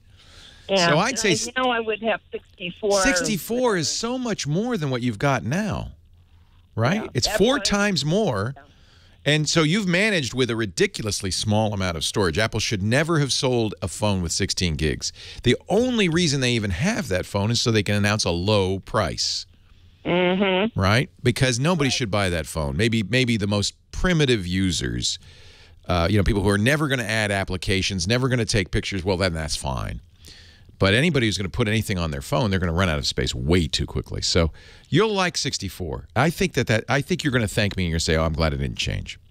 Okay, just stick with the iPhone. Stick with the iPhone, Barbara. Okay, thank you very much. Thanks for the call. You're great. I appreciate it. Yeah, I mean, I am not a huge iPhone fan by any means. I feel like Apple's a little bit behind. Okay, a lot behind. They haven't updated... Essentially, they haven't updated the user interface since it came out in 2007. Oh, they did. They added folders a few years ago, and now they have 3D Touch. But it's severely limited, and I feel like Apple's software is not as great as it ought to be. But I have different needs, and you really have to choose the phone that's right for you. And in your case, Barbara, I think the iPhone is perfect for you. Perfect for you. And all other things being equal, I would say the S7 is the best phone on the market right now. The Galaxy S7, unbelievable phone. But it's not right for everyone, by any means. Our website is techguylabs.com. I encourage you to go there if you hear something on the show and you say, oh, I got to write that down, or I want to know more. It's all there. We have our pick of the week, our tip of the week, and, of course, every show, audio and video afterwards, so that if you missed a show, you can catch up. The answers to every question, we divide it up by show, by hour, and even by question. And then there's a comment section in there, which it's really a lifesaver. If you've been finding yourself yelling at the radio, and I know sometimes I say controversial things, like, here's one. Objectively, the Galaxy S7 phone is 10 times better than any iPhone on the market. Now, if that made you yell, go to the website, techguylabs.com, and tell me so in the comments section. You should have told Barbara to do this. That's fine. The site is free. There's no sign up. And I want it to be a resource for everybody and everybody's opinion. Leo Laporte, the tech guy. More of your calls coming up right after this. Ryan in Pittsburgh, PA. You're next. Hi, Ryan. How are you? I'm great. How are you? Welcome. Oh, man, thank you so much. I'm talking to Yoda. Talking to me you are. Well, what can I do for you there, Obi-Wan? I'm a long-time listener. I've been watching you since your ZD days and screensaver days. And thank you. I can't say I appreciate you. Oh, you're so kind. Thank you so much. I appreciate your appreciation. Oh, no worries. So I'll tell you what, I do a lot of volunteer work with my son's school and also with my church. And so I've been doing computer work for, 20-plus years. And I've come into something that's kind of I figured you got to help it. All right. So the places that I work with, they have a couple of about HP 200 Pro towers. And I got a call from them, earlier this week, and they said, I'm trying to get through it. We're getting a lot of cutting out. Are you on a cell phone? Are you on a cell phone, Ryan? Ryan, because it's cutting in and out a lot. Let's look at it. Let me tell you. Get closer to the tower. Any better? I can only hear every third word. Is that any better? Yeah, that's better. Go ahead. All righty. So one of these towers just came up with a black screen one day, and the lady who was using it said, boy, it sounds like the power supply is, like a jet engine trying to take off. So I thought maybe I'd have a problem with the power supply. So, they have a couple of them there, so I swapped out the power supply with another, known working one. Absolutely nothing. So then I'm thinking it's got to be I grabbed a third-party video card, nothing. Actually pulled the CMOS, pulled the battery on that, pulled out all the other USB peripherals. I got video on it on a add-on video card once or once or twice, and then ever since then, nothing. Wow. So I'm stumped. And you want me to help? So when you turn it on, you get nothing. You don't? Do you get any sound? Do fans come on? Does anything happen? Yeah, I mean, you can hear the power supply running, and after about 30 seconds, it sounds like a jet engine taking off. That's fans, right? Yep. So I'm not sure why the fans are spinning up, but you never see anything on the screen, and this is even though you've swapped out every bit of the video chain. Sure. I think you got a bad motherboard, and it's very hard for me to know exactly what's wrong from a distance, but you did what is kind of fundamental for troubleshooting, which is to narrow it down, right? And you do the easy stuff first. So if you turn on a machine and you see nothing on the screen, you check the cables, make sure the screen's turned on, make sure there's power going to the screen. And then you say, well, that's all there. Let's swap out the cable. So you swap out the cable, still not working. You try somebody else's monitor, still not working. Now you think it's the video card. So maybe you attach to motherboard video if you have a separate channel that you can try. And it still doesn't work. Then you've done all that.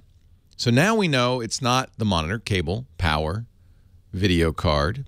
It must be something worse. Now, with your ears, you're verifying that there is power going to the computer, because that's where you maybe suspect the power supply. And it could be the power supply is working, but it's too low powered to power up the motherboard. I would inspect the inside. These are tower cases. You should make sure that all cables are attached properly, all the boards are seated properly. And you might also be listening for post codes. Because you're not hearing beeps coming out of the machine, that's when the machine is complaining. This new machine we built, I love it because it's got a little LED readout right on the motherboard. You have to open the case to look at it.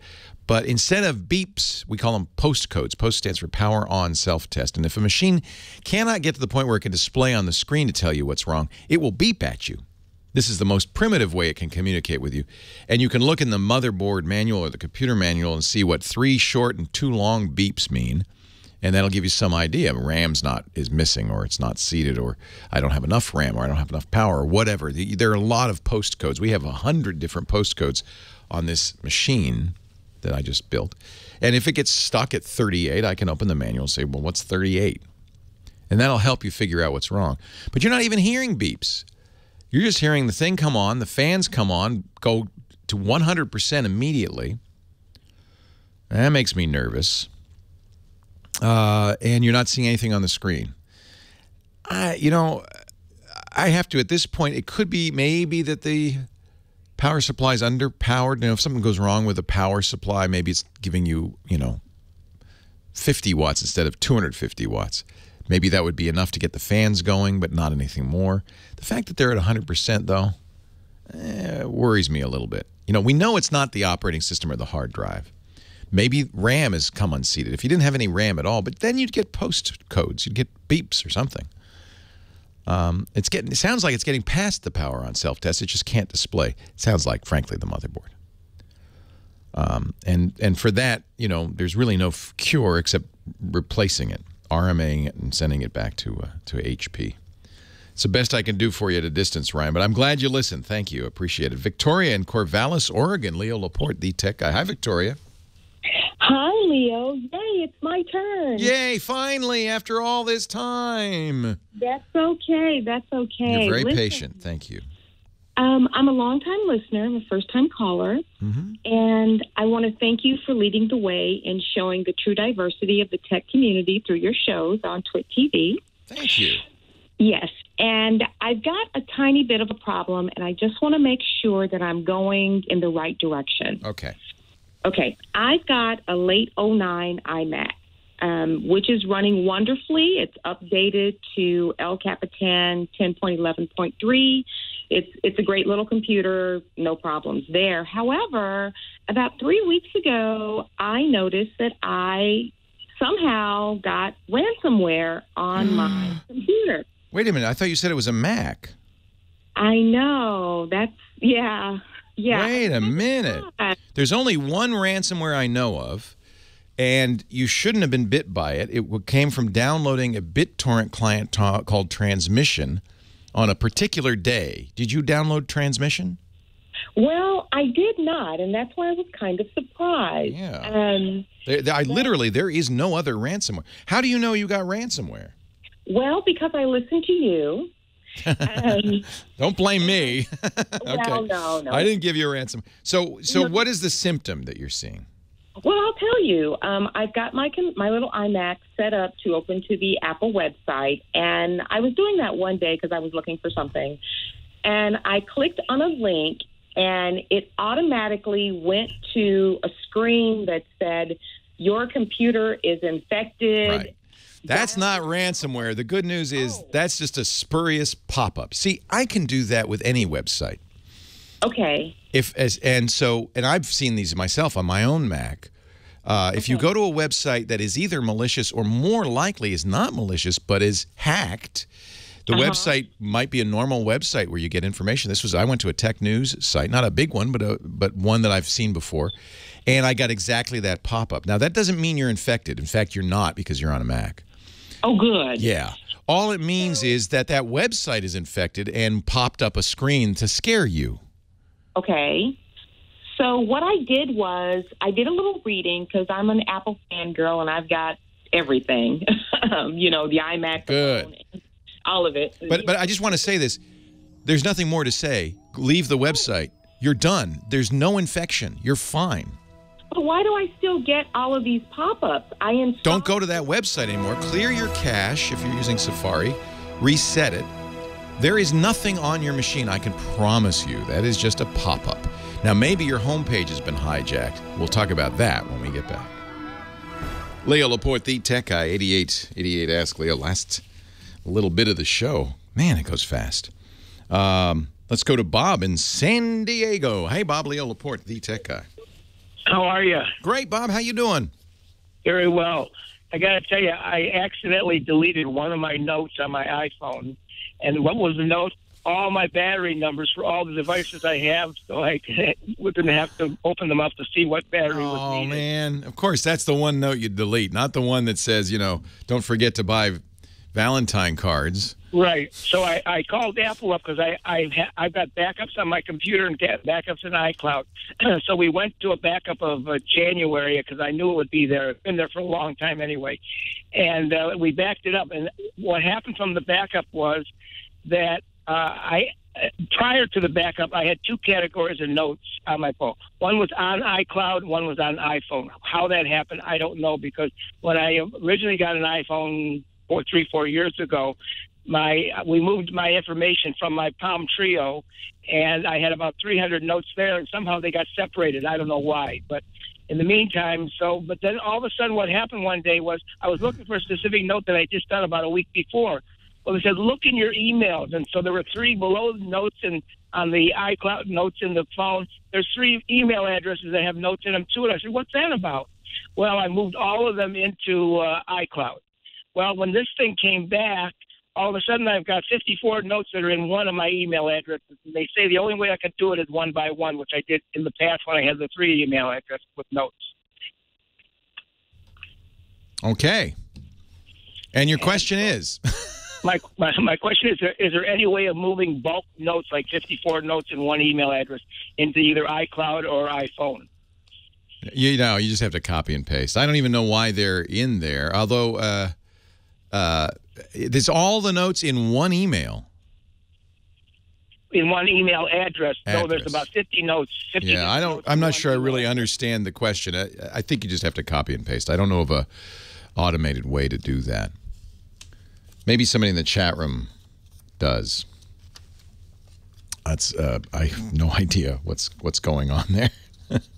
8888 Ask Leo. That's the phone number. If you have an idea, tell you what. Let me take a break while you're thinking about it, and I will read the chat room and see if they can come up with an answer for you. Meanwhile, let's talk about backup, since that seems to be the topic of the day. Why aren't people backing up? Too late to call me. Too late to call me if you haven't backed up. Disasters happen. Hard drives fail. Fires happen. All sorts of messes happen, and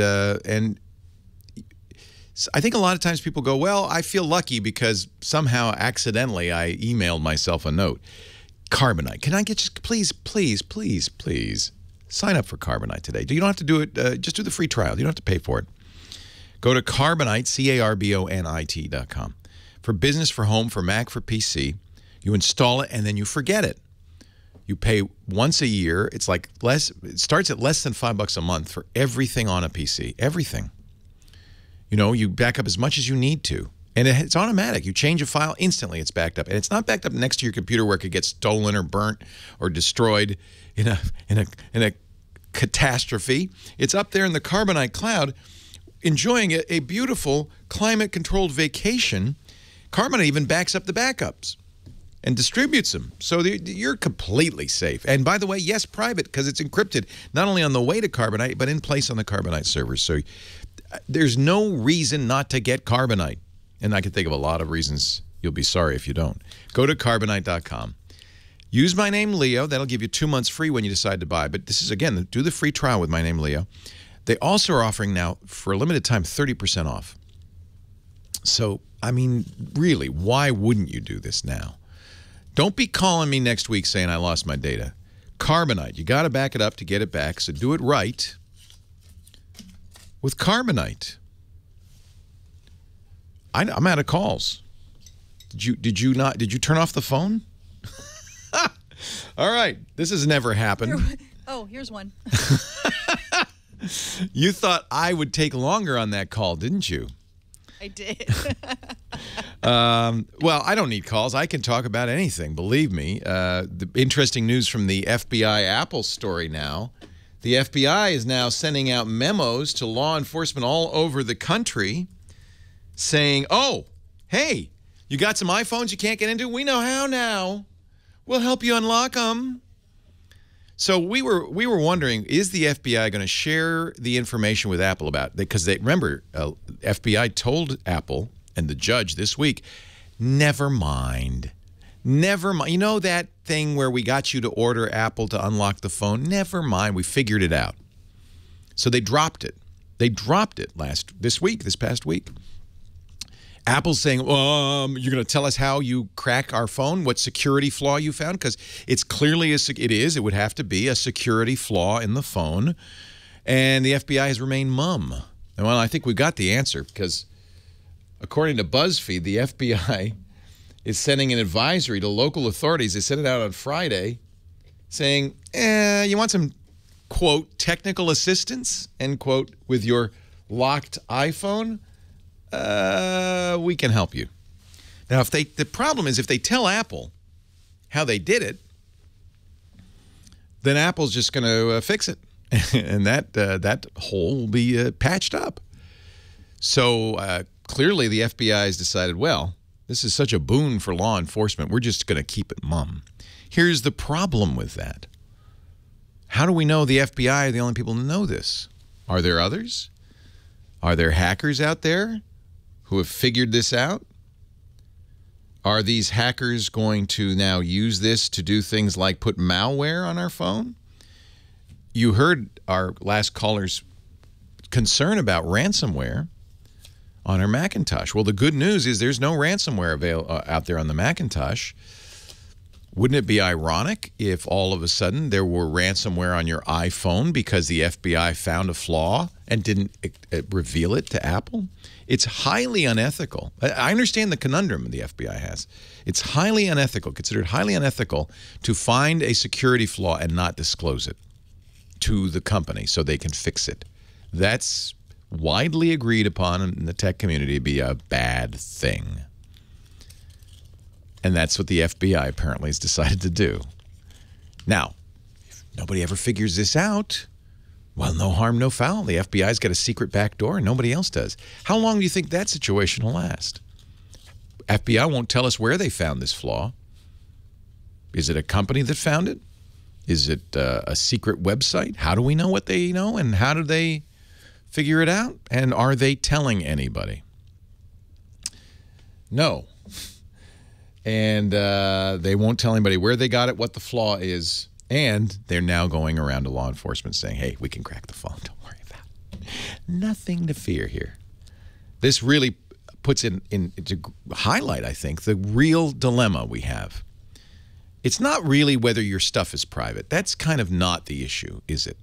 You know, law enforcement, and we've all agreed this is our Constitution. This is right. Law enforcement, under certain very specific circumstances, can get a search warrant for anything you've got, except your brain. It's the only thing the courts have protected. They can't search into your brain. They can't force you to reveal stuff that would incriminate you.